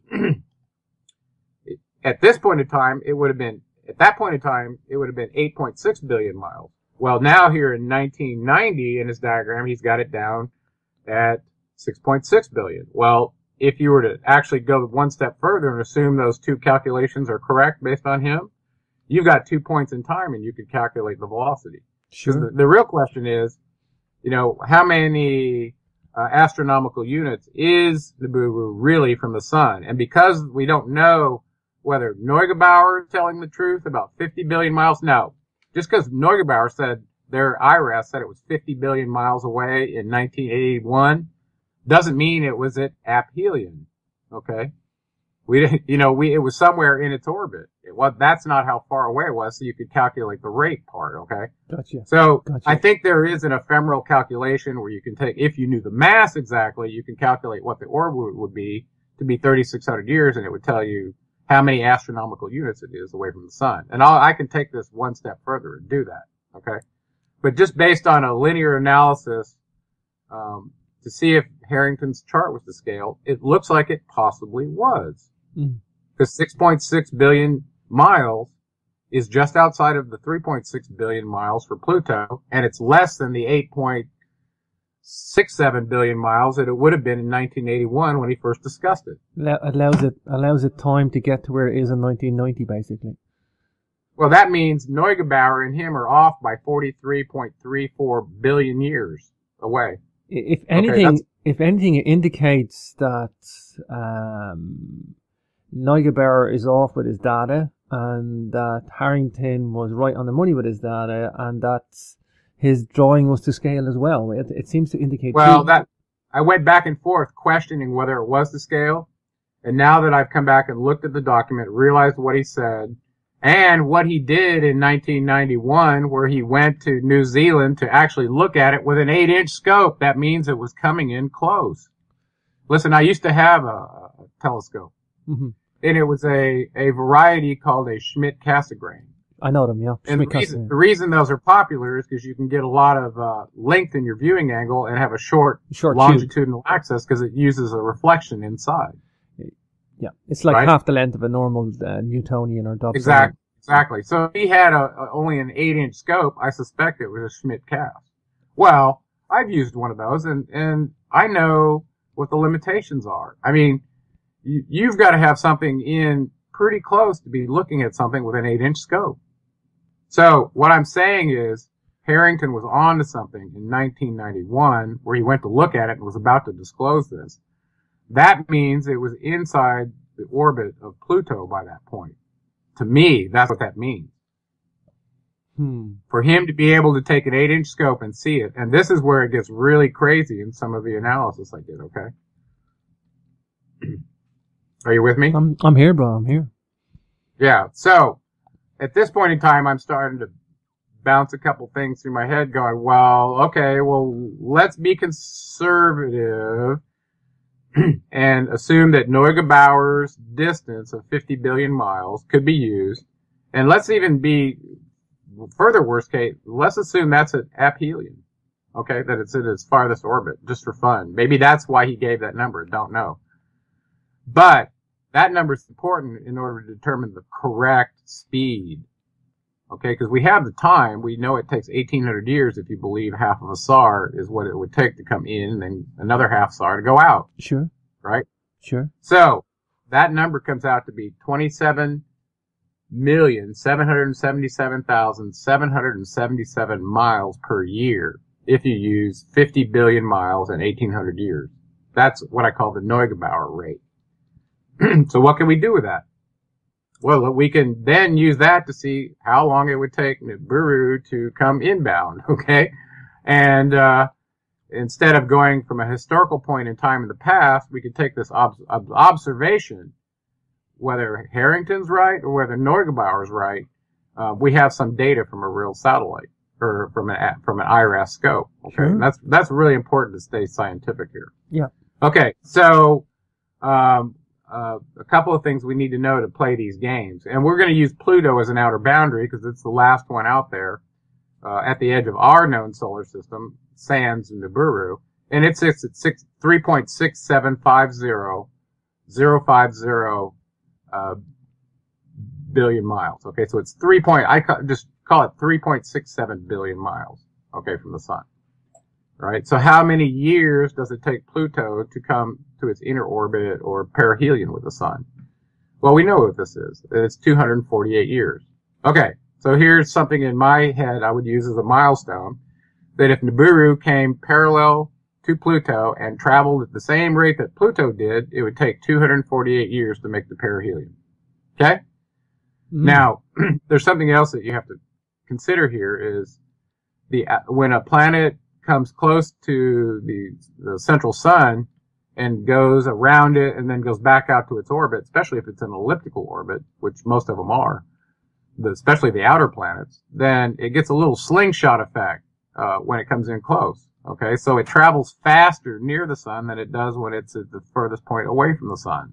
So it's not, so what I have calculated for Neugebauer's rate is an average speed, but it does not take into account the slingshot effect. Okay? Yeah. And it's very significant. Oh, yeah. Especially on the elliptical, which is, taking Nibiru's highly elliptical orbit. That's got to be a pretty high sling. So, and also based on its size, and I messed around with a little bit, and I think I have a figure that basically it will be 20 times faster at aphelion, or perihelion than it would be at aphelion, meaning the furthest distance away. It's going to be slower by a factor of 20 and faster by a factor of 20 when you get close to the sun. Wow. Okay, so so that's significant. So anyway, so now we have a marker, 248 years that it takes Pluto at the edge of our solar system to come in around the sun. Okay, there's just something real physical and tangible that we can compare with, right? So where we left off was if Nibiru got parallel with Pluto, how long would it take? Well, that comes down to how fast it's traveling. Okay, so this becomes the next important thing. So we just said that Harrington, with his 8-inch scope in New Zealand at this special location at this particular point in time, must have thought he could see Nibiru coming in from the southern hemisphere, about to cross our solar ecliptic and go in behind the sun, where it would be lost for some period of years or portion of a year, and then re-emerge as it's heading back out toward aphelion. Okay, so how long does it take by the time it crosses our Mars, Jupiter, or apparently between Mars and Jupiter is where it crosses near the asteroid belt. Mm-hmm. And that would be the place where it would cross our solar ecliptic and then go back behind our sun, ricochet around it, or slingshot around it, and then come back out to the side, right? So in my opinion, Harrington had to have thought it was coming close to the point where he could see it in the galactic ecliptic, meaning it was not only inside Pluto, but was approaching the place where he could see it coming between Mars and Jupiter. So that's like, wow, that's really advanced if it was that far in, mm-hmm. right? Mm-hmm. Okay, so anyway, so we got this marker, 248 years. Don't lose track of that. So the next thing I thought, well, what if it comes up parallel with Pluto based on this Neugebauer rate? How long would it take to come inbound to the Earth? To the Sun at perihelion. Well, that number turns out to be 3.67 billion miles divided by Neugebauer's rate, that 27 million number I told you. Yep. Well, that comes out to 132 years. So now all of a sudden you go, okay, well, if that's true, then about 1990 or so, when Harrington met with Sitchin, he said it was 5 billion. So so it was still about 5 billion miles outside of Pluto. That's only 3.6 billion. So, maybe 1995. Okay, we'll pick that point and say, well, okay, it's parallel with Pluto. How long would it take to come in? Well, we said 132 years at the Neugebauer rate. So that would be, at 132 to 1995. Well, that still puts it for a piece out, right? Sure. Problem is, it doesn't take into account the slingshot rate, because this is the average rate for Neugebauer to go the whole way around. Okay, well, this is where the ephemeral calculations are very important. It's an average rate, and it's also conservative too, Gerald. But yes, it's conservative, because if Nibiru would actually have been at aphelion, its further distant point when they saw it, and then you calculate, divide it by 1800, you could see that number would be bigger, so it would be faster. So it's very conservative, okay? And then I thought, okay, well, let's suppose that Harrington's orbital chart that we think now was to scale indicated that Nibiru was 6.66 billion miles away in 1990, in August. Okay, so now we have a specific date, a specific location. Let's use this average rate and see what the worst case would be. Well, that number comes out using Neugebauer's rate to be 239 years from the point where he showed it on that map, which is outside of Pluto. Okay? Sure. So I batted about in my document, well, maybe, that's because it wasn't to scale. Then I noted that if you took 1983 and added 33 years, it came out to 2016. And I'll show you, I'm not going to tell you why I did that, but you'll see it in the document. Okay, it's quite significant. So it comes out to 2016. Very interesting. So in the first table that I did, table 3, I call it the Nibiru transit table. I took the distance from Pluto as the outer edge. We knew that was about 248 years. Took Neugebauer's rate, and then I added a few scalars, 1 through 5, to add this slingshot effect, because I didn't know what it was for a planet the size of Nibiru. Well, it turns out I found a little bit more about it later. Well, so we said at a scalar of 1, it takes 132 years to come in. So that would put you in at 2115. That's a long ways away. Okay, 2115. You take that scalar up to 2, it cuts it in half. Now you're at 2049. And let's go all the way up to 5, or number 4, a velocity scalar of 4. Now you're looking, number of years to perihelion is 33. There's that 33 I was just telling you about. And that comes out to the year 2016. So all of a sudden I saw this and I thought, those numbers are kind of looking real now. This could be real, okay? It is, and here's the thing, Gerald. This is very realistic and conservative math. It's not extravagant. It's not working the numbers. This is basically accommodating all the known factors that we have. Actually, when I'll tell you right now, when I went further and looked up the slingshot effect of a planet in perihelion, it looks like the speed factor could be a factor of 20 different. I only went up to 5, and it landed us conservatively from the edge of Pluto inward at the year 2016, only using a scalar of 4. I can go all the way up to 20 based on what I know. So that adds some corrective factor to the bad Neugebauer rate because we didn't have the measurement of the planet at aphelion. Okay, so that's where the conservative part of this comes in. Mm-hmm. Now, if you go up to a scalar of 5, that shows that it would have crossed perihelion in 2009. Okay, so then you ask yourself, well, how long could it be behind the sun? Well, this data that I had showed that from the time it comes inside of Neptune to the time it comes back out takes 30 years. Whereas at the other end, at aphelion, it takes 800 years to do the same distance. Remember the factor of 20. Wow. Or 600 years. 600. It was a factor of 20. So 30 on one and 600 on the other.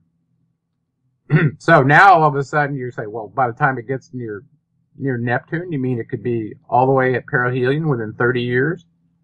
Sure enough, could. So the next thing I did is I took Harrington's distance of 6.6 billion miles, which was 5 billion or the one from his orbital chart. Okay, yeah. Well, it looks like it was to scale. In the worst case, we could take that number to 8.67 billion miles, which is not a long distance in astronomical terms. Okay. No. And we could use that as our point to calculate how long it would take Nibiru to come into perihelion with the sun, just like we did if it was parallel with Pluto. So this is just outside of Pluto. Using the Neugebauer rate again, and this time I added a few more scalars because I wanted to see what it would take to get it into the time frame of right now.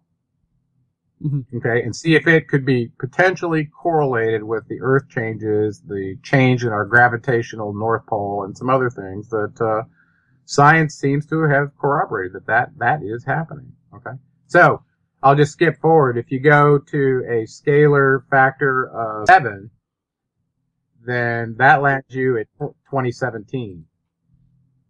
And if you go to a scalar factor of 8, it lands you, it looks like I have a mistake in the table, I gotta fix that. It lands you at 2012. Okay, so between only a scalar factor of 7 and 8, it lands us into our current time frame again. And like I told you, the scalar factor looks like it should be as high as 20. So, if Harrington, if that's true, well, let's just play a game. If he was in, New Zealand in 1991, where he died trying to see this planet. Yep. And it was as close in as, potentially approaching the galactic ecliptic, or the solar ecliptic, coming in from the south in the constellation of Libra near Cassiopeia, like he said. Mm-hmm. Then it could have been just this side of Jupiter. Okay? And if that's the case, then we're already a few planets in from Pluto, and this number would be short. So all of a sudden you realize that either one of these tables, if you take into account the Neugebauer rate is probably off, and the slingshot effect can go all the way up to 20. What I'm telling you is that from the time he looked at it to right now, and you would only have to add about 18 to 22 years, something in that range. Okay? And you would go from 1991 and add that, and you land in our current time frame. So what I'm telling you is the numbers are real, Gerald. Not only due, but it looks like it's potentially in perihelion right now. Yeah, the numbers are real. I mean, I'm looking at the tables, Gerald. I mean, I urge the people, if you want to understand this, you want to get a grip on this, it's the math is a lot easier to understand with the tables and the graphs, and it's quite simple and logical to follow. It's just a couple of simple equations, and you've done it really well as well, Gerald. I mean, the numbers make sense. I mean, the numbers are very realistic, and the window, Gerald, is the window that we're in now.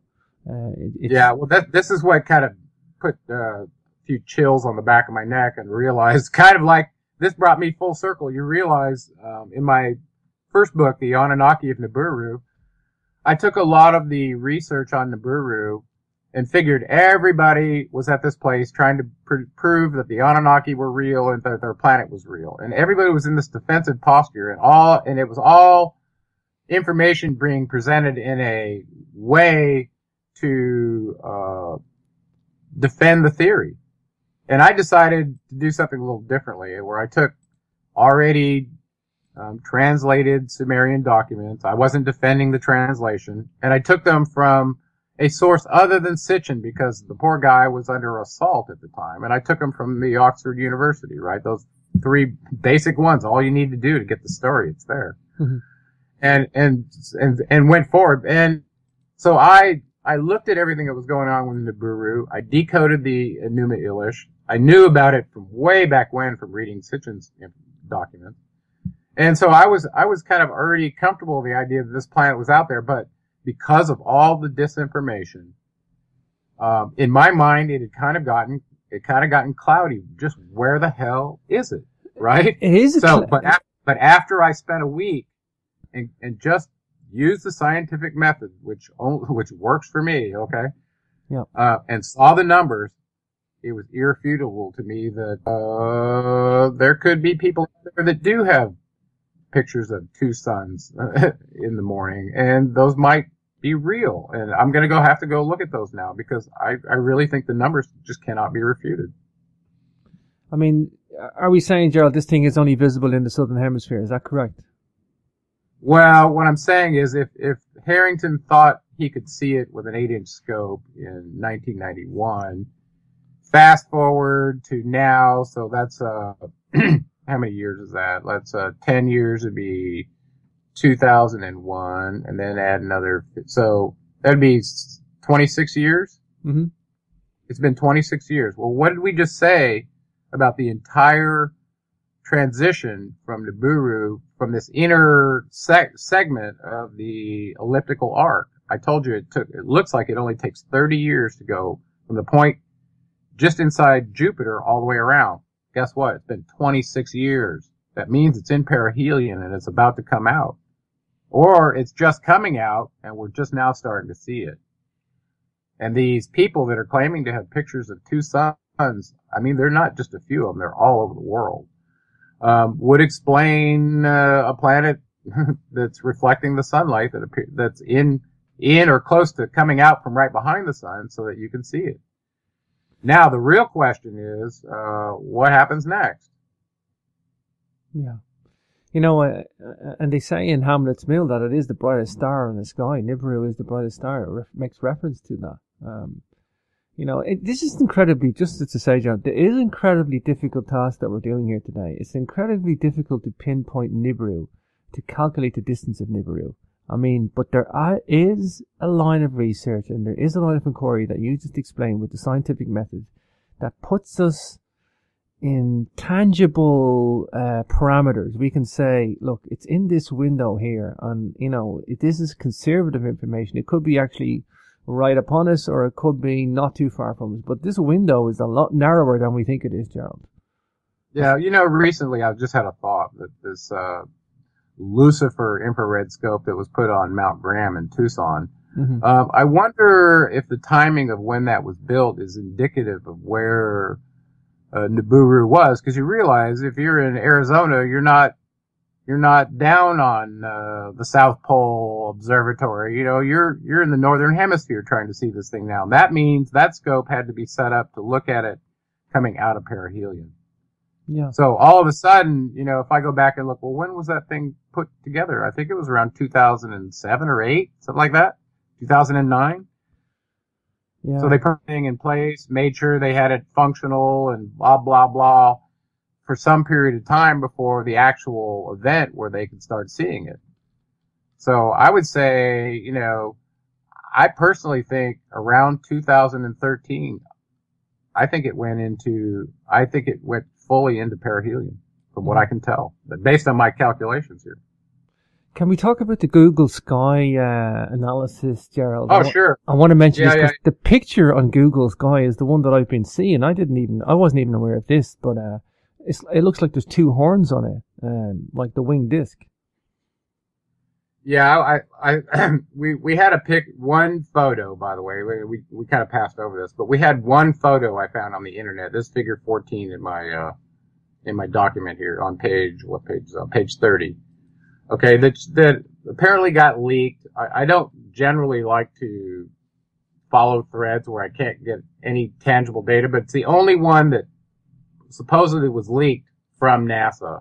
Now, I can't back that up, but I just thought I'd provide it in a link to where it came from so people can look that up. So I put that up there. But as far as Google Sky goes, I think this is a really neat tool. I don't know if people have ever used it. And, you've got the Google Earth that lets you navigate the whole spherical globe of the planet, which is really fun.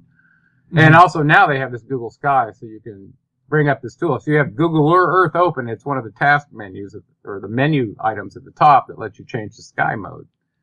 Well, a lot of people use this for looking at ephemeris and orbits and lots of different things. And I thought, well, if Harrington was looking in the constellation Libra from the southern hemisphere for this thing to come in, what do we have in the reports on the internet, whether it's fallacy or fact, that corroborate with some object that's been found that might be this item, that maybe have a different designator or something like that, right? So I started looking around, and I found some conspiratorial kind of things. Whether it's true or not, I can't say. But one link on Google Sky came up and said, hey, here's a position in Google Sky where we think Nibiru is. And they had classified it as HD 37784. Now, I got to go back and look back at NASA now and see everything I can find about HD 37784 and why that was chosen.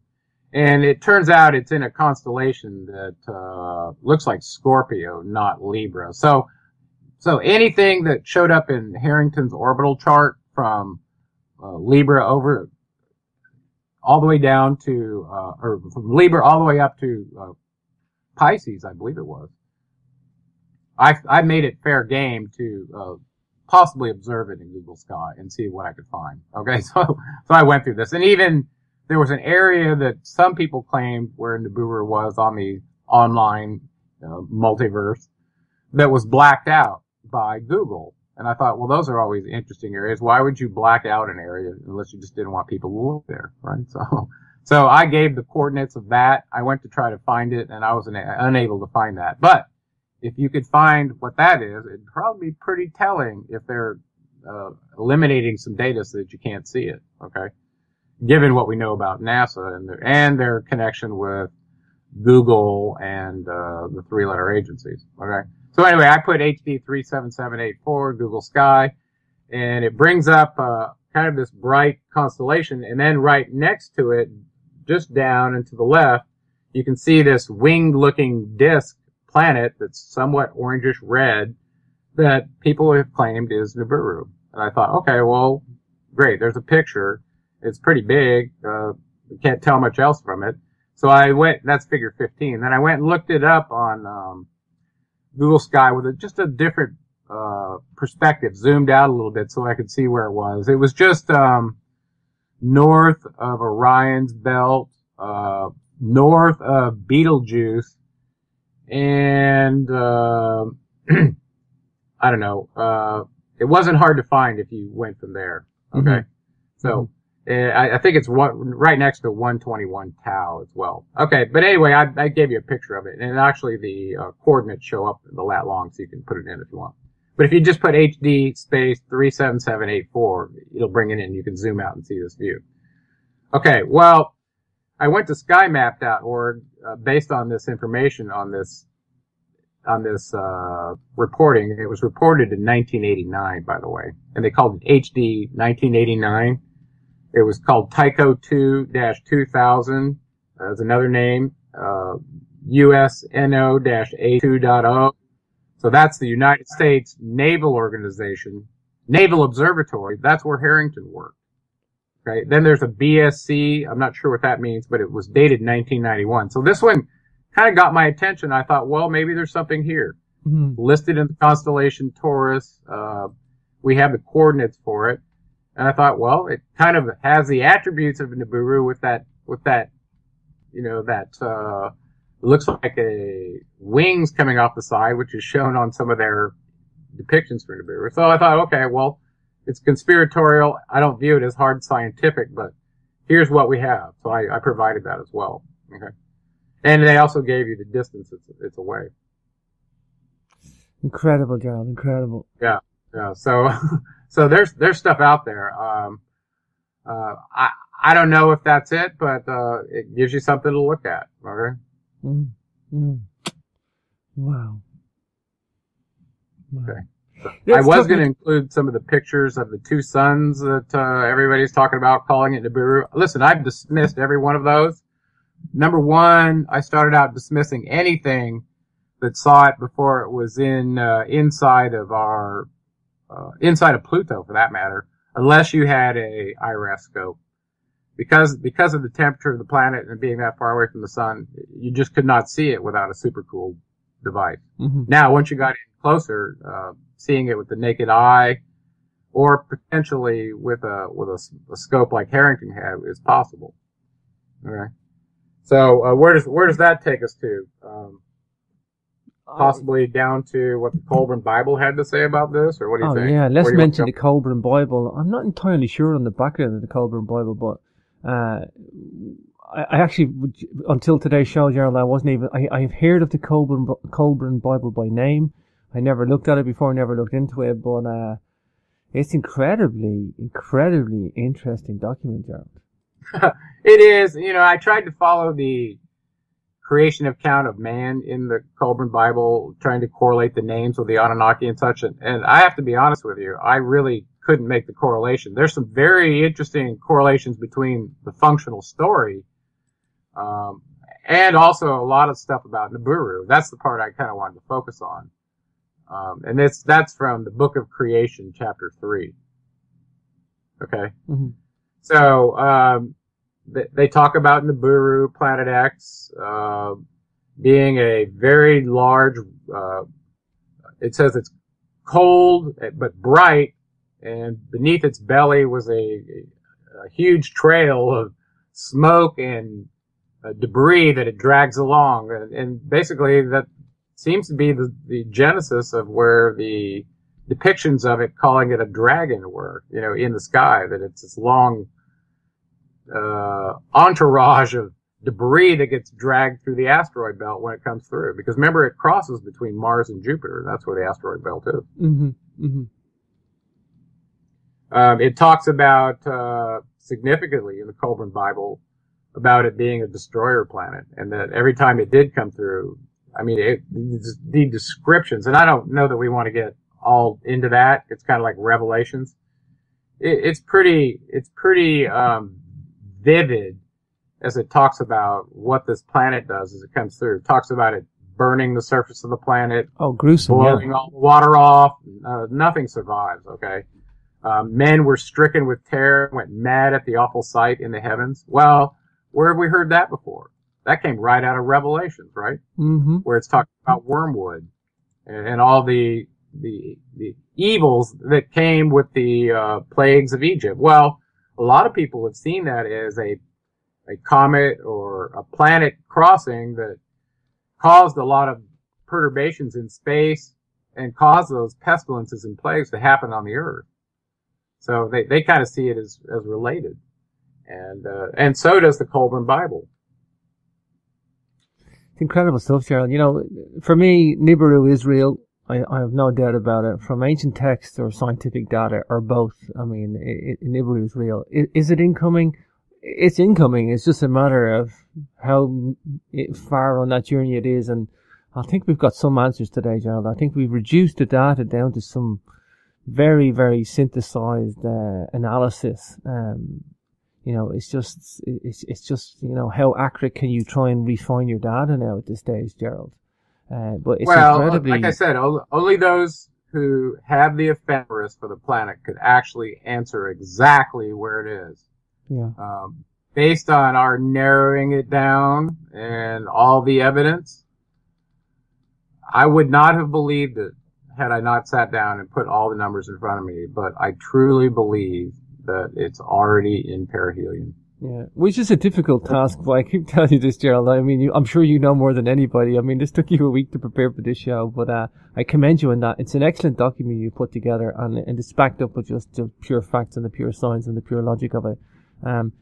Let's speculate a bit, Gerald, just to wrap up. I mean, okay. Yeah. I mean, I don't want to go too heavy on fear mongering, but I mean, NASA knows about this. I mean, I've no doubt. I mean, if this thing is coming in and it's where we think it is, or it's even, approaching us. I mean, NASA's known about this for a long time. Governments have known about this for a long time, Gerald. Yeah, I think every government on the planet knows about it. And then, recently from NASA, we've heard about, we're going out looking for these Earth-like planets all over our galaxy now that we realize there's so many. And then just recently, and I was looking for it just yesterday or the day before, I heard that NASA had announced this new planet that they had found inside of Neptune. And I was like, what? Or a new body of some sort. And it's like, really? No matter whether it was a comet or a planet, I can't remember. It was significant news, and I couldn't find it in time to get it into this document, but I wanted to. So fast forwarding to now, people can look around the planet and go, well, let's assume that it was true. How would people respond? Well, you can go to like the movie 2012 and look how the government responded. Don't tell anybody. Have a refugee plan for those that are serving the government, for continuity of government, and everybody else gets sacrificed and not told. Sure. I thought about that. That's very conspiratorial. But let's play a game. I think it's very realistic, Gerald. I don't think it's I think it's very realistic. I don't think. Well, yeah. Well, let's play another game. The Cold War went on since the 50s with Russia, since World War II, and at some point, it got so bad here in the United States that we believed a nuclear assault was imminent on our homeland, and people were building underground shelters left and right all over the country. Okay, and at the same time, everybody realized that they were vulnerable too from an intercontinental ballistic missile, all governments around the world. And they started burrowing in, at least initially at their presidential headquarters, underground bases where they could survive a surface impact from a nuclear device, or even one that blew up above the surface and caused an EMP. Right? Well, they could still do just as much damage depending on what altitude they were exploded. So the general idea is everybody realized there was a danger from the air and that they had to have a survival plan for continuity of government first, underground. And some countries like Russia went so far as to build underground facilities for their entire populace, whereas other ones didn't, like the United States, or at least they didn't tell you if they did. Well, I think the underground bases, though, Gerald, have been on the increase since the IRAS satellite data, and I think that the nuclear arsenal is actually, it's on the decline. They're decommissioning nuclear subs and nuclear, not totally. I mean, they're trying to reduce the numbers. They're not trying to increase it. They're trying to reduce the numbers of nuclear arsenal. That doesn't make sense to me that they're still in this nuclear mode, or they're still in this nuclear operation. I think that they're trying to decrease the nuclear arms because they realize that they're not going to push the button. Out of all the nuclear arsenal and the stockpiles that are out there, Gerald, they cannot let one of them off again. Not one of them. They just can't. If Americans ever did what they did on Hiroshima again, they would be shunned on this planet. There's nobody would speak to them. They did what they did back in 1945 in the World War II when they dropped on Nagasaki and Hiroshima. They did what they did back then. I mean, that was the first time ever.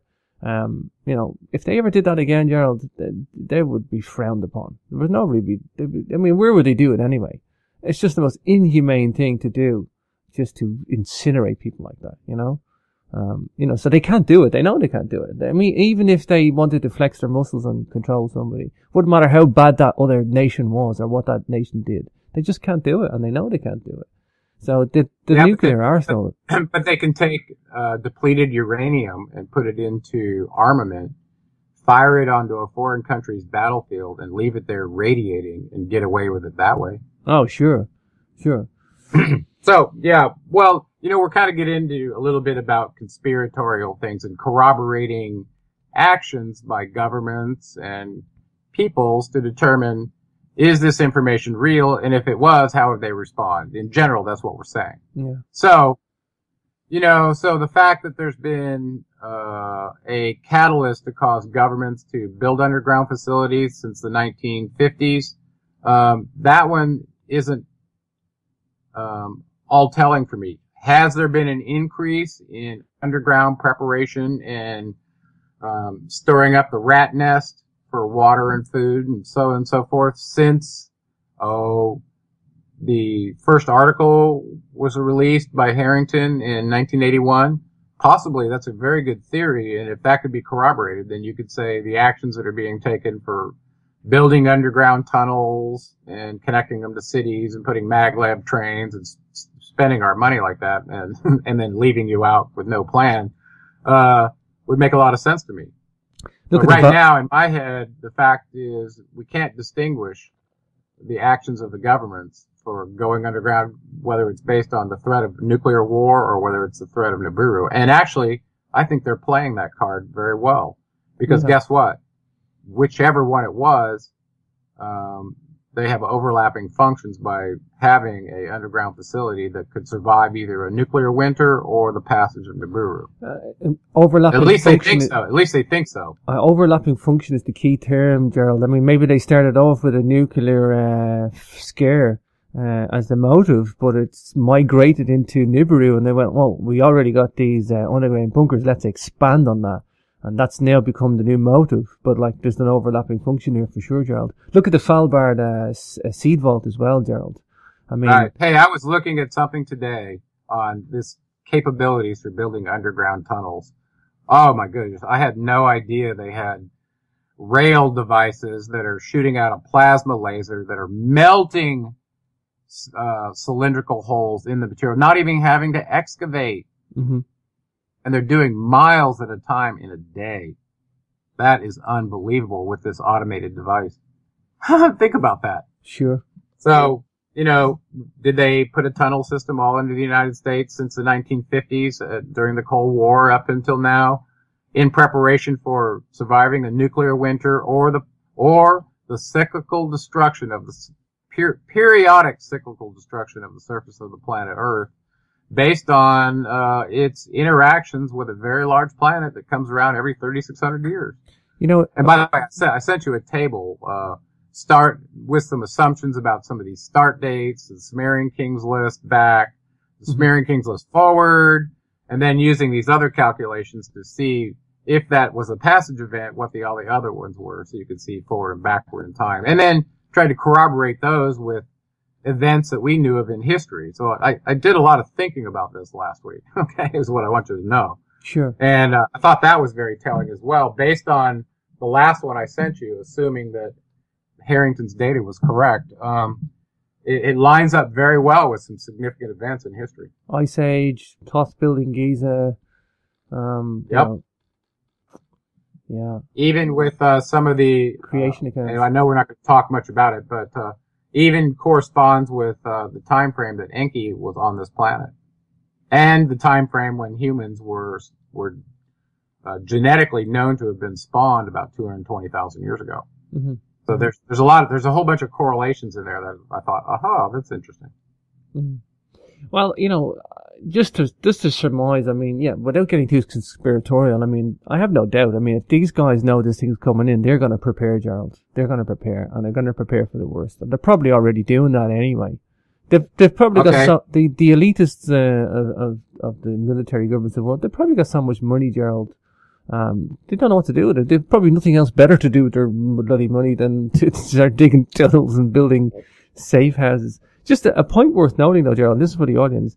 the human race spends 80% of its time undercover, whether that's in your car or in your house, protecting yourself from sun or rain or extreme weather or underground or inside buildings. The human race spends 80% of its time undercover. And that's what we do as a human race. Whether you're driving to and from work, you're under the roof of your car, you're in work, you're in your home, you're 20% of the time is outside. So we are already a race that lives undercover. It's because we have to, we protect ourselves from just even normal weather that we don't like, but to face, something dangerous like Nibiru coming in, if it is a close crossing, if it is close and it affects us, maybe it's not, Gerald. Maybe it's just going to come by and have mild effects like heating up volcanoes and some magnetic effects. I mean, it's well, it looks like I think several times it comes by where it actually maybe causes some effects, but they're not as devastating every single time. It really just depends on where the Earth is relative to when it comes at the crossing point. And by the way, they called it the planet of crossing in New Milish as well for that reason. Yeah. So, so here in my mind, I have trouble distinguishing between the adjacent planets experiencing what they're experiencing right now, which is change, as well as our Earth experiencing change, whether that is completely attributable to us passing through the galactic center, which I don't know exactly how long that takes once you start going through there. Well, the Mayans said it started happening around 2011. So how long does it take to go through the galactic center? Maybe 3 years, 3.5 years? I don't know. Mm-hmm. Okay. So maybe we're just coming out of that now. And that's where we have this encounter with Nibiru, where it first got trapped in our solar system the first time. Mm-hmm. Don't know. But but those two seem to be correlated. So, our bottom line is, are the Earth changes that are taking place? And those changes are undeniable in my mind. I think we looked at the report yesterday. There were 41 earthquakes or volcanoes going off at the same time. Simultaneously. Yeah. Now, sometimes they'll get 50 in a year, but not simultaneous. Yeah. So, which is incredible. Yeah. And we've had some very large earthquakes, that seem to be correlated with, planetary locations that people have been tracking. So, there are definite changes going on in the weather patterns and the gravitational North Pole has been moving around. And so something is tugging on the Earth. And whether it's the torsion from a dense field that would be at the galactic center based on the gravity differential there, and our Earth spinning and going through it like a gyroscope, like I talked about in my first book, or it's from Nibiru passing through with its constellation, by the way, to the south, causing the Earth's orbital plane to tilt slightly. And if it did it just right, it could cause the Earth to wobble a little bit and cause a very large flood on the surface. And this goes back to writings about Charles Hapgood and such, whether he was credited or not. But there were writings about these kind of things, Velikovsky's writings, and also this Hamlet Mill document you give me, and the Colburn Bible. There's clearly something that periodically comes through and disturbs life on this planet, usually resulting from disturbing the sun, causing a CME or some sort of discharge such that the surface becomes uninhabitable, or could result in a watery death if the Earth gets wobbled on its axis. Mm-hmm. Wow. And right now it looks like we're not getting wobbled, but we're definitely getting pulled off our axis. Well, what if the thing that's pulling us off the axis goes away? Will we slowly come back and not have a flood event? I don't know.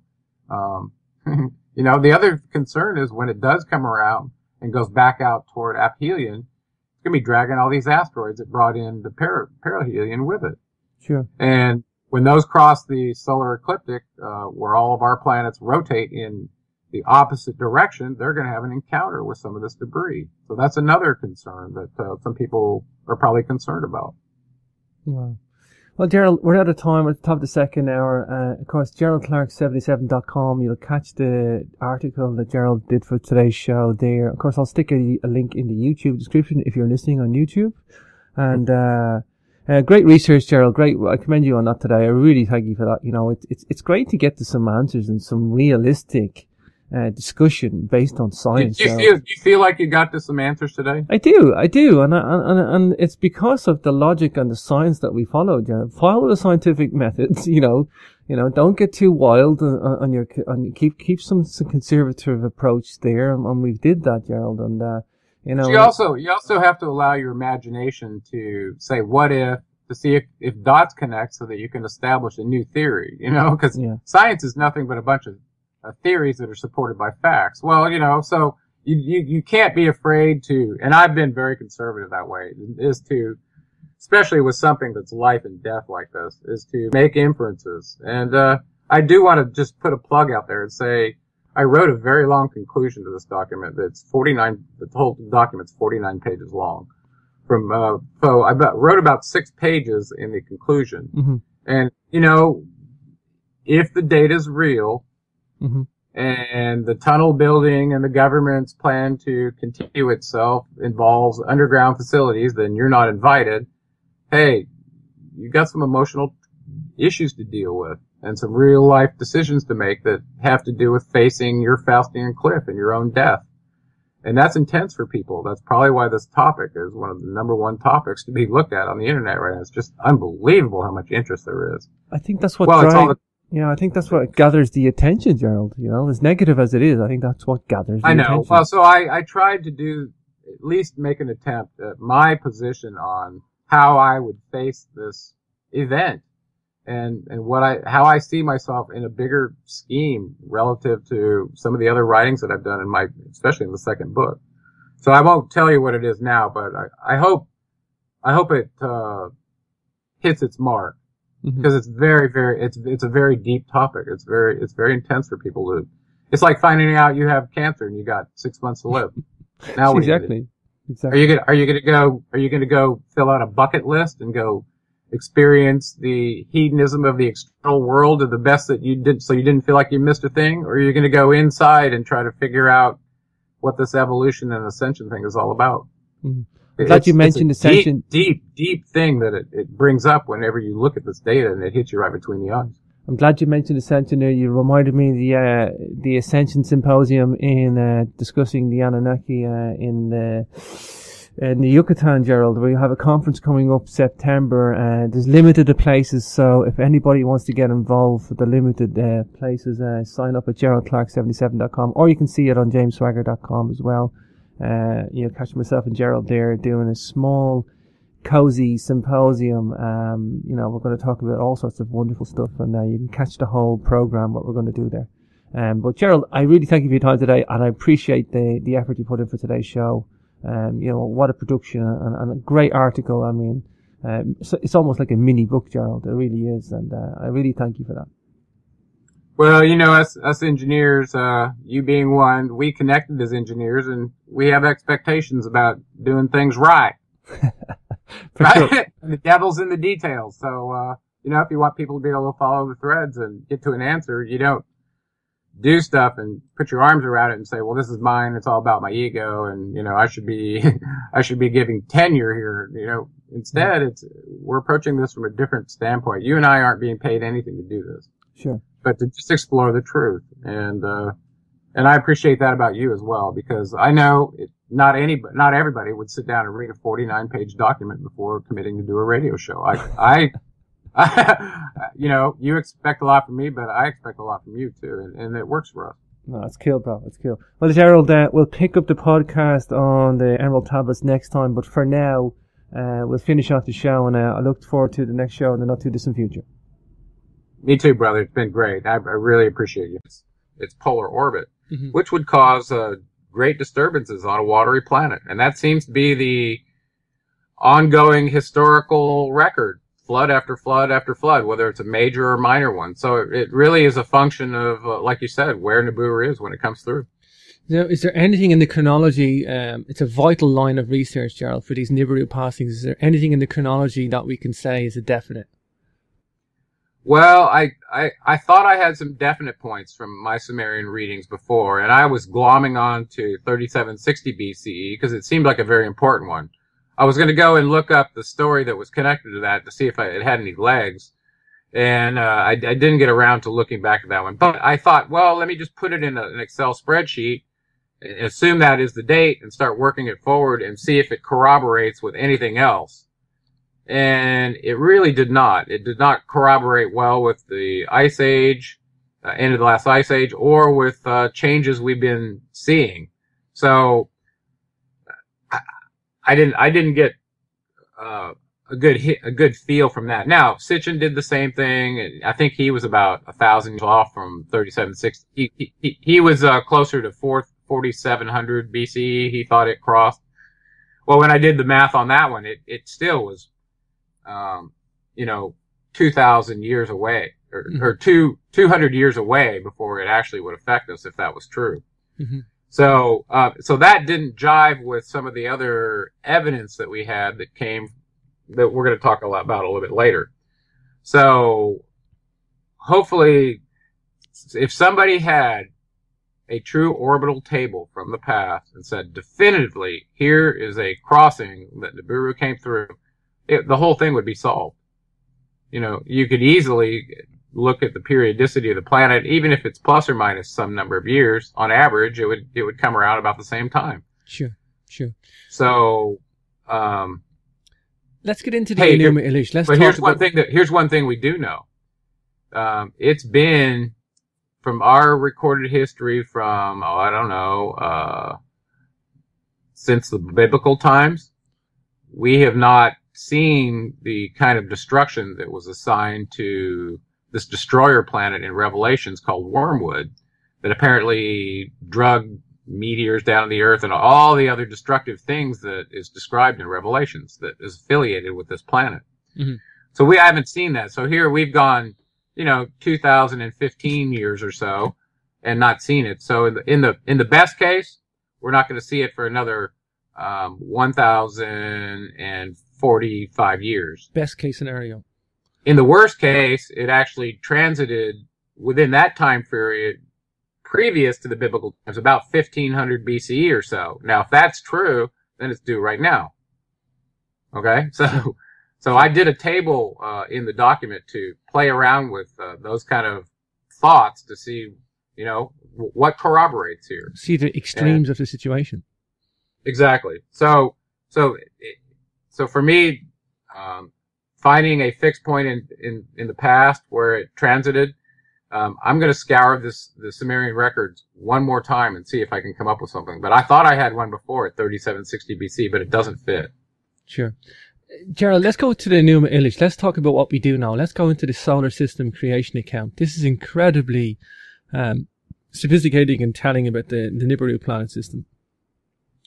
Yeah, when I first read this, it was kind of mishmash to me, and it was very long too, about 11 tablets. And then I thought, the only way to make sense of this is to sit down and correlate what their planet names are with our own. And once I did that, and then found out a little bit more about who the players were that were pretending to be these, it started out as this family relationship that had offspring that became planets that turned into a celestial battle. And some key names showed up in there, by the way. Enki's name, he was called Ea or Nudimmud. He showed up in there. His son Nigshida was referred to as Mumu there and was affiliated with the planet Mercury. Mm-hmm. So basically, the short story of the Babylonian Epic of Creation is, it appears that Nibiru and its satellites, moons, maybe even had its own sun, we don't know, was in an adjacent galaxy, is what it appears to have happened. Somehow, through the meandering through the galactic center, is my hypothesis, they got dislodged, at least their small portion did with their satellites, and it looks like there's up to 5 planets in the Nibiru constellation. Got dislodged, and ended up, according to this allegorical battle in the Enuma Elish, getting trapped into our solar system orbit in a retrograde orbit. Okay, so that's why it came in from the outside of Pluto. Well, you know, in their account, they start talking about the different effects that the inner planets in the solar system are going to have relative to their satellites, and this is where the battle part comes in, because what if there's a collision? What if this one gets tugged on here and causes this? So they go through this whole account, very scientific, if you understand now what it is they were talking about, that they did things to the planets in the inner orbit in order to avert collisions, including blowing a few things up and redirecting or masking the radiance or the radiation from a couple of planets like the sun. Very, very intense, very advanced scientific understanding in this. So anyway, in the first pass through, one of their satellites had some problems. There was an existing planet they called Tiamat that sits approximately where the Earth is now. And through the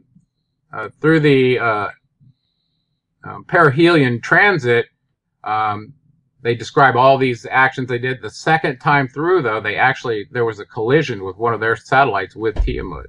Mm-hmm. And this is what formed half of it formed the Earth, part of it formed Kingu, the moon, which is our moon. And the debris from that formed what they called the hammered bracelet, which is our asteroid belt between Mars and Jupiter. So it's a very detailed account. And, like I said, this was the document that was read in Babylon every spring under the auspices of Marduk, who was their chief deity, right? And in that document, he had renamed Nibiru to Marduk, mm-hmm. and they called it the planet of crossing.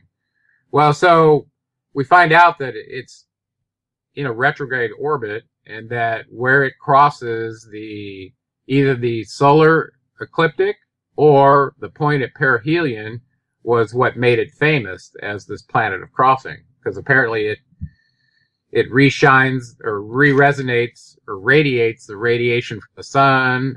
It's a very large planet. According to the data we're going to get into, it's 4 times larger than Jupiter. Now think about this. It had to be larger than Jupiter in order to cause Jupiter and Neptune and Uranus to end up with these tilts in their orbit. Mm-hmm. It had to be a very large planet for that to happen. So now, as you'll see, it looks to be about 17 times bigger than the Earth and about 4 times bigger than Jupiter. So with that said, its magnetic effect, its pull on the Earth would be quite significant were it to come within some close proximity. And so that could explain a lot of the past pole shifts, the change in our magnetic flux that's happening on the Earth now. Mm-hmm. It's been moving significantly. And so something is causing that. So I postulated to you earlier, and I didn't really put this in here, that, we were also told by the Mayans that we'd be going through the galactic center about 2011, 2013, somewhere in there. Okay, some people think it was winter solstice 2012, and Ian Lungold said no, it was October 2011. So if that was the case, it could explain adjacent planets warming up. It could potentially explain the gravitational North Pole changing, and a lot of the other Earth changes we're seeing. Mm-hmm. At the same time, if my hypothesis was true in the first place, that the great year, this passage through the galactic center, could be the disturbance force that caused Nibiru's constellation to get caught up in our solar system in the first place. Well, if that is the case, then those two events would be correlated. So this Mayan prediction and Nibiru's return could be correlated because of that reason. Sure. Yeah. We're talking something like, when we say a planet, it's most likely something like a failed second sun, Gerald. Is it safe to say that? Is that probably the best guess we've got at the moment? It's like a failed second sun, like a red dwarf or brown dwarf that's got satellite planets. use whatever term you want. Its effect on light is what's important because of its ability to be observed. And according to Dr. Harrington and Dr. Neugebauer, who was from JPL, and this is in the 1980, early 81 or so, they were discussing the infrared satellite settings that would be needed to detect this planet.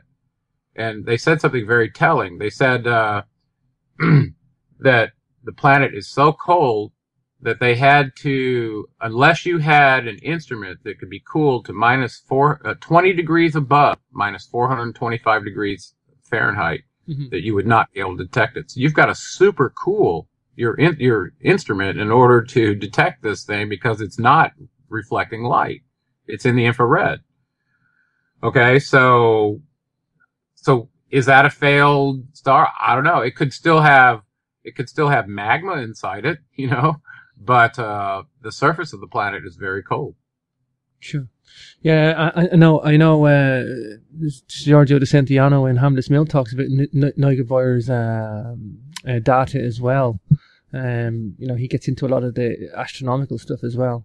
There is no doubt, though, that the amount of context we have for this Nibiru in historical text, though, Gerald, and I want to focus a little bit on this.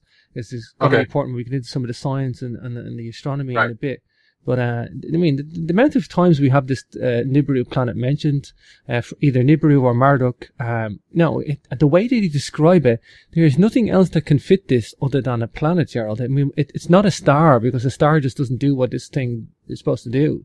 Yes, it does reflect a lot of light because of the nature of it, of what it is and how it comes into our solar system. But there's only one thing that fits this, and that's like a planet with a very long oval trajectory. Is that correct?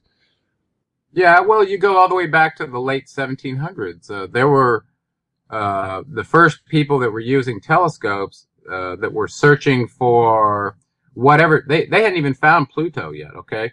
We didn't find Pluto until the 1930s. These guys were focused on what is disturbing the outer planets. A real physical, tangible question. What is so large that disturbed them off of the solar ecliptic?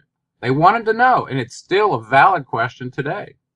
Okay, something tangible that had a interactive effect, either collision or a magnetic or gravitational effect, changed the orbit of these very massive planets. Mm-hmm.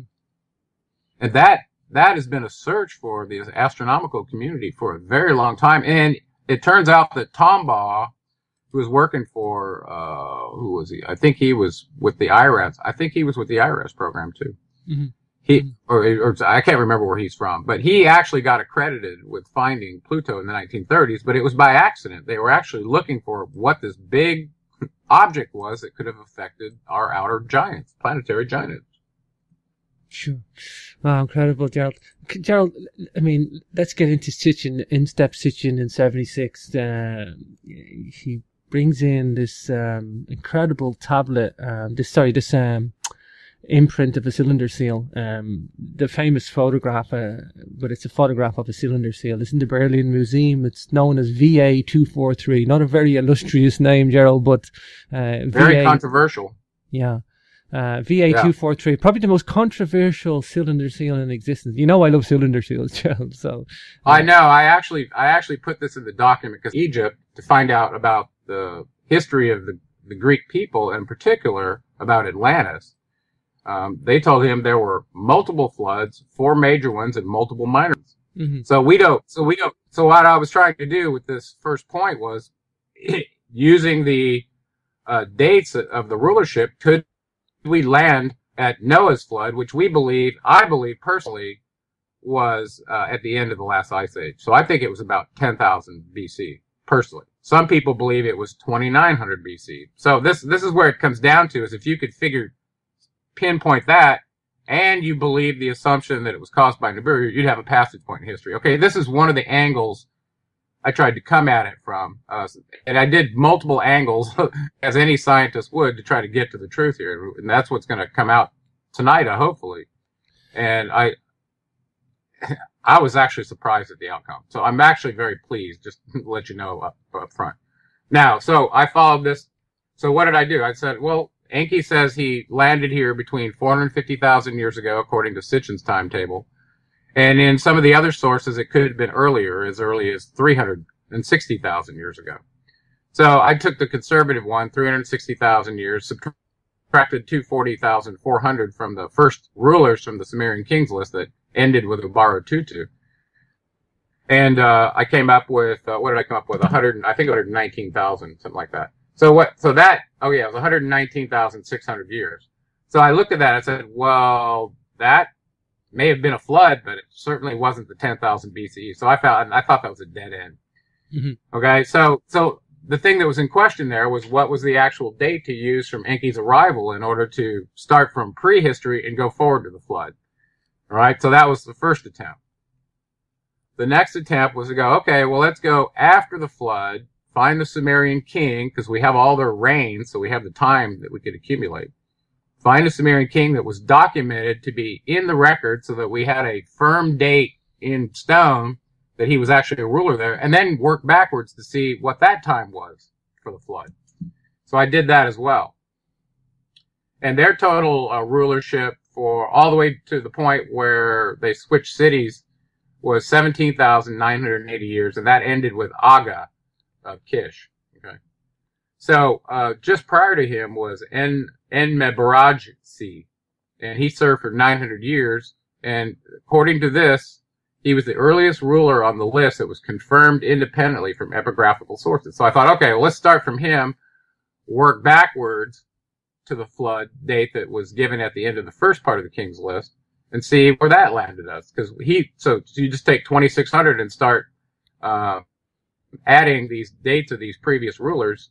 So add 2,600 to about 16,000, and all of a sudden you see again you're not close to the 2,900 BCE flood that they claim, and also the one that we think happened at the end of the last ice age. Mm-hmm. So this is the problem with that approach, and so I found that as a dead end as well. From a scientific standpoint, it doesn't hold water. Sure. But they said there was a great flood there. So it looks like if you work backwards, and just using the last king on the list, that was 17,980 years. Let's call it 18,000 plus 2,600. So that would be almost 20,000 BC, which is way longer than the one that we were trying to work to. Mm-hmm, mm-hmm. Okay. So I really didn't. It really didn't help me that much. Now, it says that in 2,900 BCE, they did find a sediment layer all the way up to an area. I think it was Sapar. No, they found localized flooding at Shuruppak and other layers that they found. And they radiocarbon dated it to 2,900 BC. But this could have been one of the minor floods, too. So it doesn't really, it's not convincing to me. I just read an article before I did the show, actually for multitudes of different reasons. I was doing Irish mythology, and there is a sunken, not a sunken city, there's a buried city on the west coast of Ireland that's been buried with flood deposit. It's some sort of a black mud or flood layer. Purported to be about 4,000 BC, Gerald. It looks like there was a tsunami came in of some sort and hit the west of Ireland and buried a settlement there. Well, another piece of evidence I had from way back in history, it just came to me. When I was going back and forth to Turkey, I remember them finding this vessel in the Sea of Marmara that apparently had been washed there from a flood that came in through the north from the Black Sea that spilled over the Strait of Bosphorus and washed this vessel down into the bottom of the ocean there. And they also found a bunch of farmhouses at the bottom of the Black Sea. Maybe the thing never made it over the Strait of Bosphorus, but it was at the bottom of the sea, the Black Sea or the Sea of Marmara. And they dated when they thought this event happened, and it turned out to be approximately 10,000 BCE, which was, about 10,000 years ago, which was about 12,000 BCE. And it turned out to be, at the end of the last ice age. So a lot of evidence shows that a lot of the waters all around the Mediterranean rose, a significant portion around that same time. So I think that was the flood of Noah. And there's been multiple ones though. So this planet is flood prone. Sure. Sure. It's an important line of inquiry for Nibiru, though, Gerald. I get why you started Yeah, off like that, right. because if Nibiru is coming close to us, we're going to get flood activity. We're going to get. It depends how close it crosses, though. If it's a planet of the crossing, which is what it's described as, it depends how close it gets to us, Gerald. There's sometimes it comes past us in the orbit and it doesn't affect us that much, though, Gerald. Is that correct? That's right. It really just depends on whether where the Earth is when it causes its disturbances with the sun. And, so if it's whether it's on the leeward or the windward side, essentially, Sure. So if you're on the downwind side where the radiation can come off the sun and strike the Earth due to its interactions with Nibiru, then that's a real problem. So, on top of that, I guess one of the worst problems is the magnetic effect in causing the planet to wobble about it. Hi everybody, welcome back to Capricorn Radio. This is your host James, and I'm delighted to have my good friend Gerald Clark and a returning guest back today. And we got a special show today. We have been doing a series of podcasts on his latest book, Seventh Planet Mercury Rising. But today we're going to take a little break from those podcasts for a breather. We're still going to be on the subject of the Anunnaki, and we're going to talk about their home planet of Nibiru. And this is going to be a Nibiru special. And I asked Gerald to do this for a specific reason because, well, there is quite a Nibiru frenzy out there, and big questions. Is it real? Is it coming our way? We're going to get into that, but I don't want to do a normal show. I want to do this from a scientific and logical perspective, and there's no better person to do this than Gerald Clark. And of course, you can follow Gerald Clark's work on geraldclark77.com. You can see everything that Gerald does there, and he has a wealth of information on the Sumerian culture, and he is an independent Assyriologist, and I like to coin that term for Gerald because that's exactly what he is. But today we're going to focus on Nibiru, and we're going to get into, so many things. What we know, analysis, everything we've got, and we're going to synthesize the data that's out there with the purpose of coming up with some answers for the public, because the people really are hungry for this, and it's incredibly important. So without further ado, let's bring on today's guest. Hi, Gerald. You're very welcome back to Capricorn Radio. Hey, buddy. It's really good to be back. And I think it is timely that we do this. We said we were going to do it. And so I think, and based on spending an entire week of focused on nothing but looking into this, I think we have a lot to share. Sure. Gerald, just for the benefit of the audience, in preparation for this, you've actually wrote an article. I call it an article because it's quite a large document, Gerald. It's like a mini book, to be honest with you. And you are prolific in everything you do, Gerald. And that's why I asked you, particularly for this show today, to do this from a scientist's perspective and a logical perspective. And you have the goods in that respect, Gerald. But just I'm going to refer people to this document, this article that you have done on the Nibiru analysis. And you'll catch that in the YouTube description. You'll have a link to your site for that as well, geraldclark77.com. It's an incredibly important document you've done too, Gerald, because you have done analysis with graphs, tables, King's List. You've tried that many angles to try and figure out any information we can about Nibiru. Like I say, is it coming our way? Is it even real? What do we know about it? What can we guess, and what can we reduce down to, at least a window of opportunity of kind of, pinpointing some sort of estimation on anything to do with this whole scenario. But so I'll just refer to the audience to that, Gerald. But I guess. For me, the first thing, and I want to mention this, Gerald, is Hamlet's Mill. For me, the Nibiru source that I first came across was Hamlet's Mill, a book by Giorgio de Santiano and Hirschi von Decken, and it's an archaeoastronomy Bible, if you will, and it's been around since the 50s and 60s, Gerald. This is an MIT professor, a history of science, and he's been fully aware of this whole Nibiru, saying that it was the brightest star in the sky. He says there's many other tales in the Sumerian stuff, but this is one that people are going to have to wake up to, and they have to get over this label of mythology and start looking at this in an archaeoastronomy aspect, putting in this comparative mythology and archaeoastronomy and trying to synthesize it, Gerald. Yeah, I just looked at the reference that you gave me on that book. Mm-hmm. And I was reading through the portion that he was discussing on the Enuma Elish and talking about the names of the planets in their particular celestial battle, and I was fascinated to see that he had access to a version where he was using the name of the Anunnaki home planet, calling it Nibiru, not Marduk, the way the old Babylonian version did. Once Marduk was in ascendancy, he changed the Enuma Elish so that he made their home planet his name. Mm-hmm. And everybody knew this, and Sitchin knew it as well. But I was looking for another source that would corroborate that, and this one did it. Oh, and awesome. I was really excited to see that. Awesome. Yeah, and of course, I'm going to link that up in the box as well, Gerald, for people that want to follow Hamlet's Mill. It's actually it's a book that you can get. You can get the whole book online.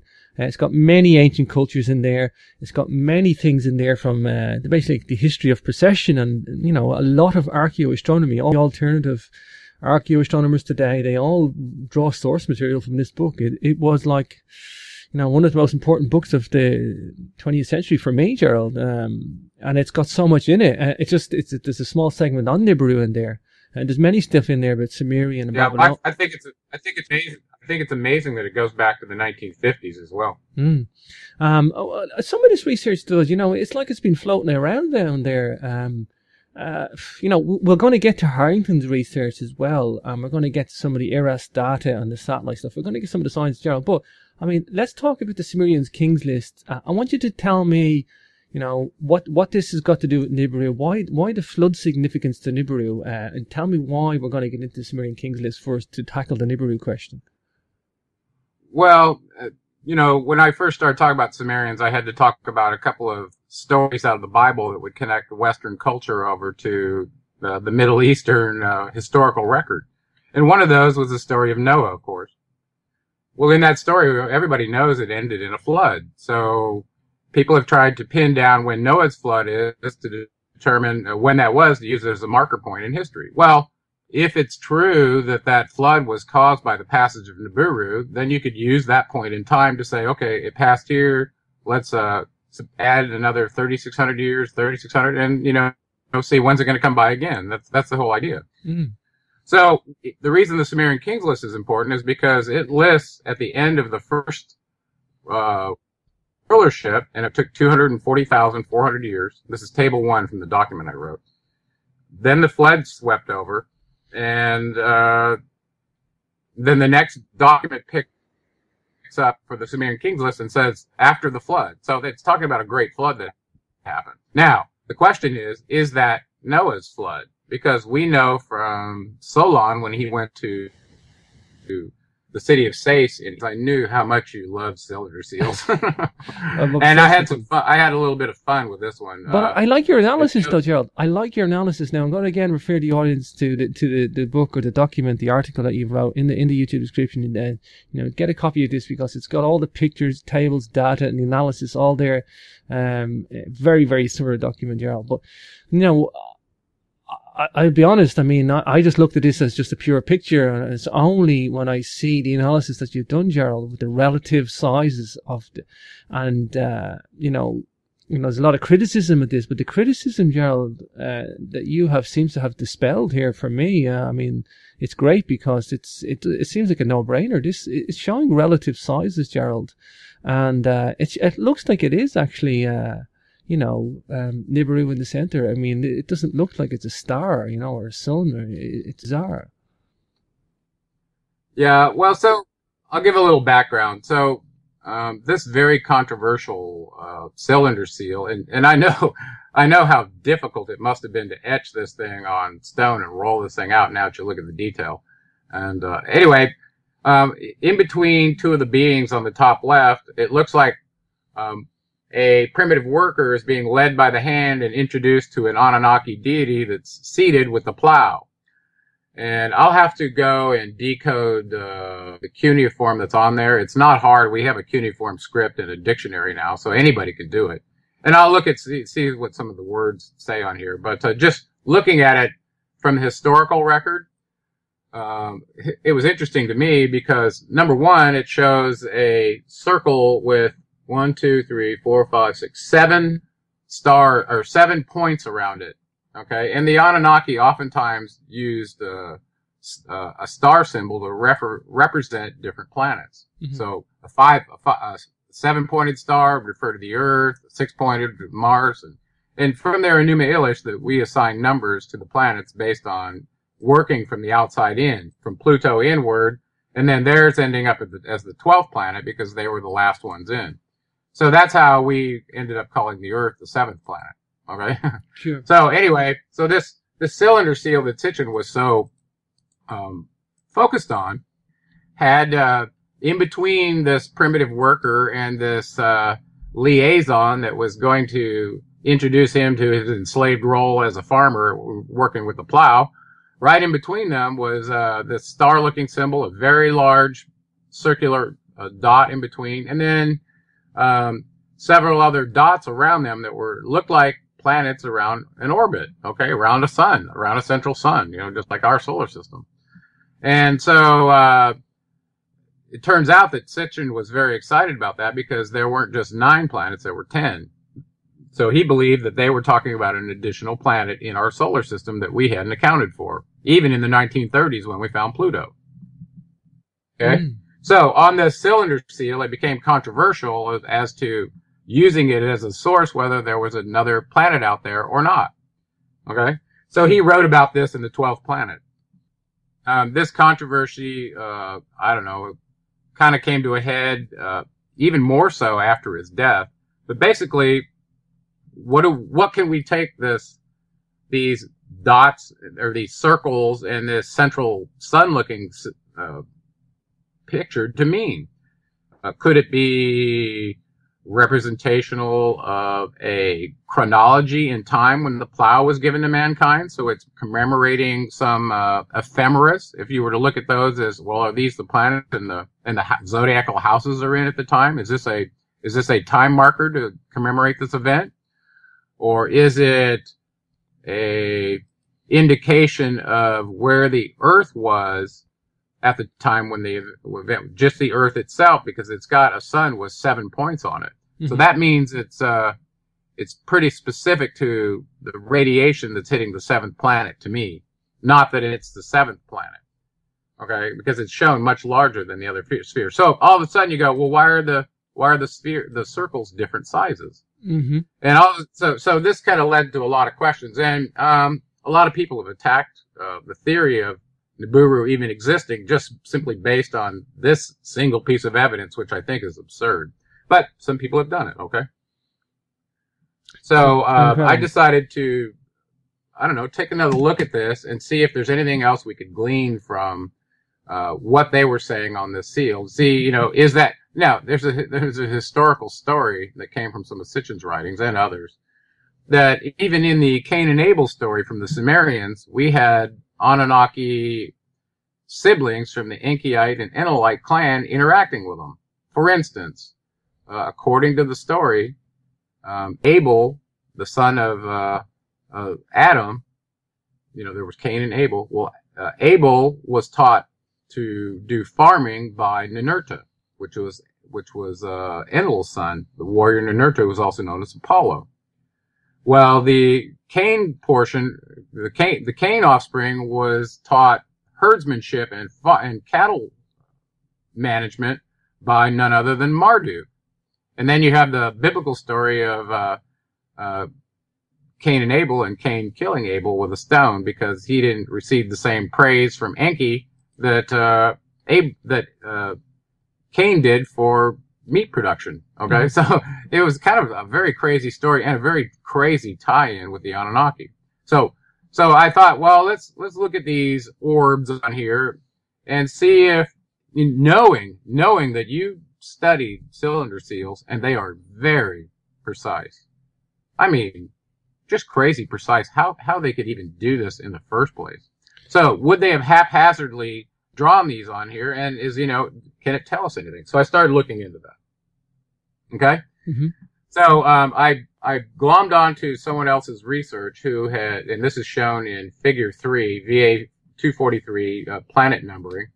Basically, starting from the smallest circle on that blown up picture from VA 243 and assigning numbers to it, you'll end up with 1 through 12. Okay. Sure. And the smallest one probably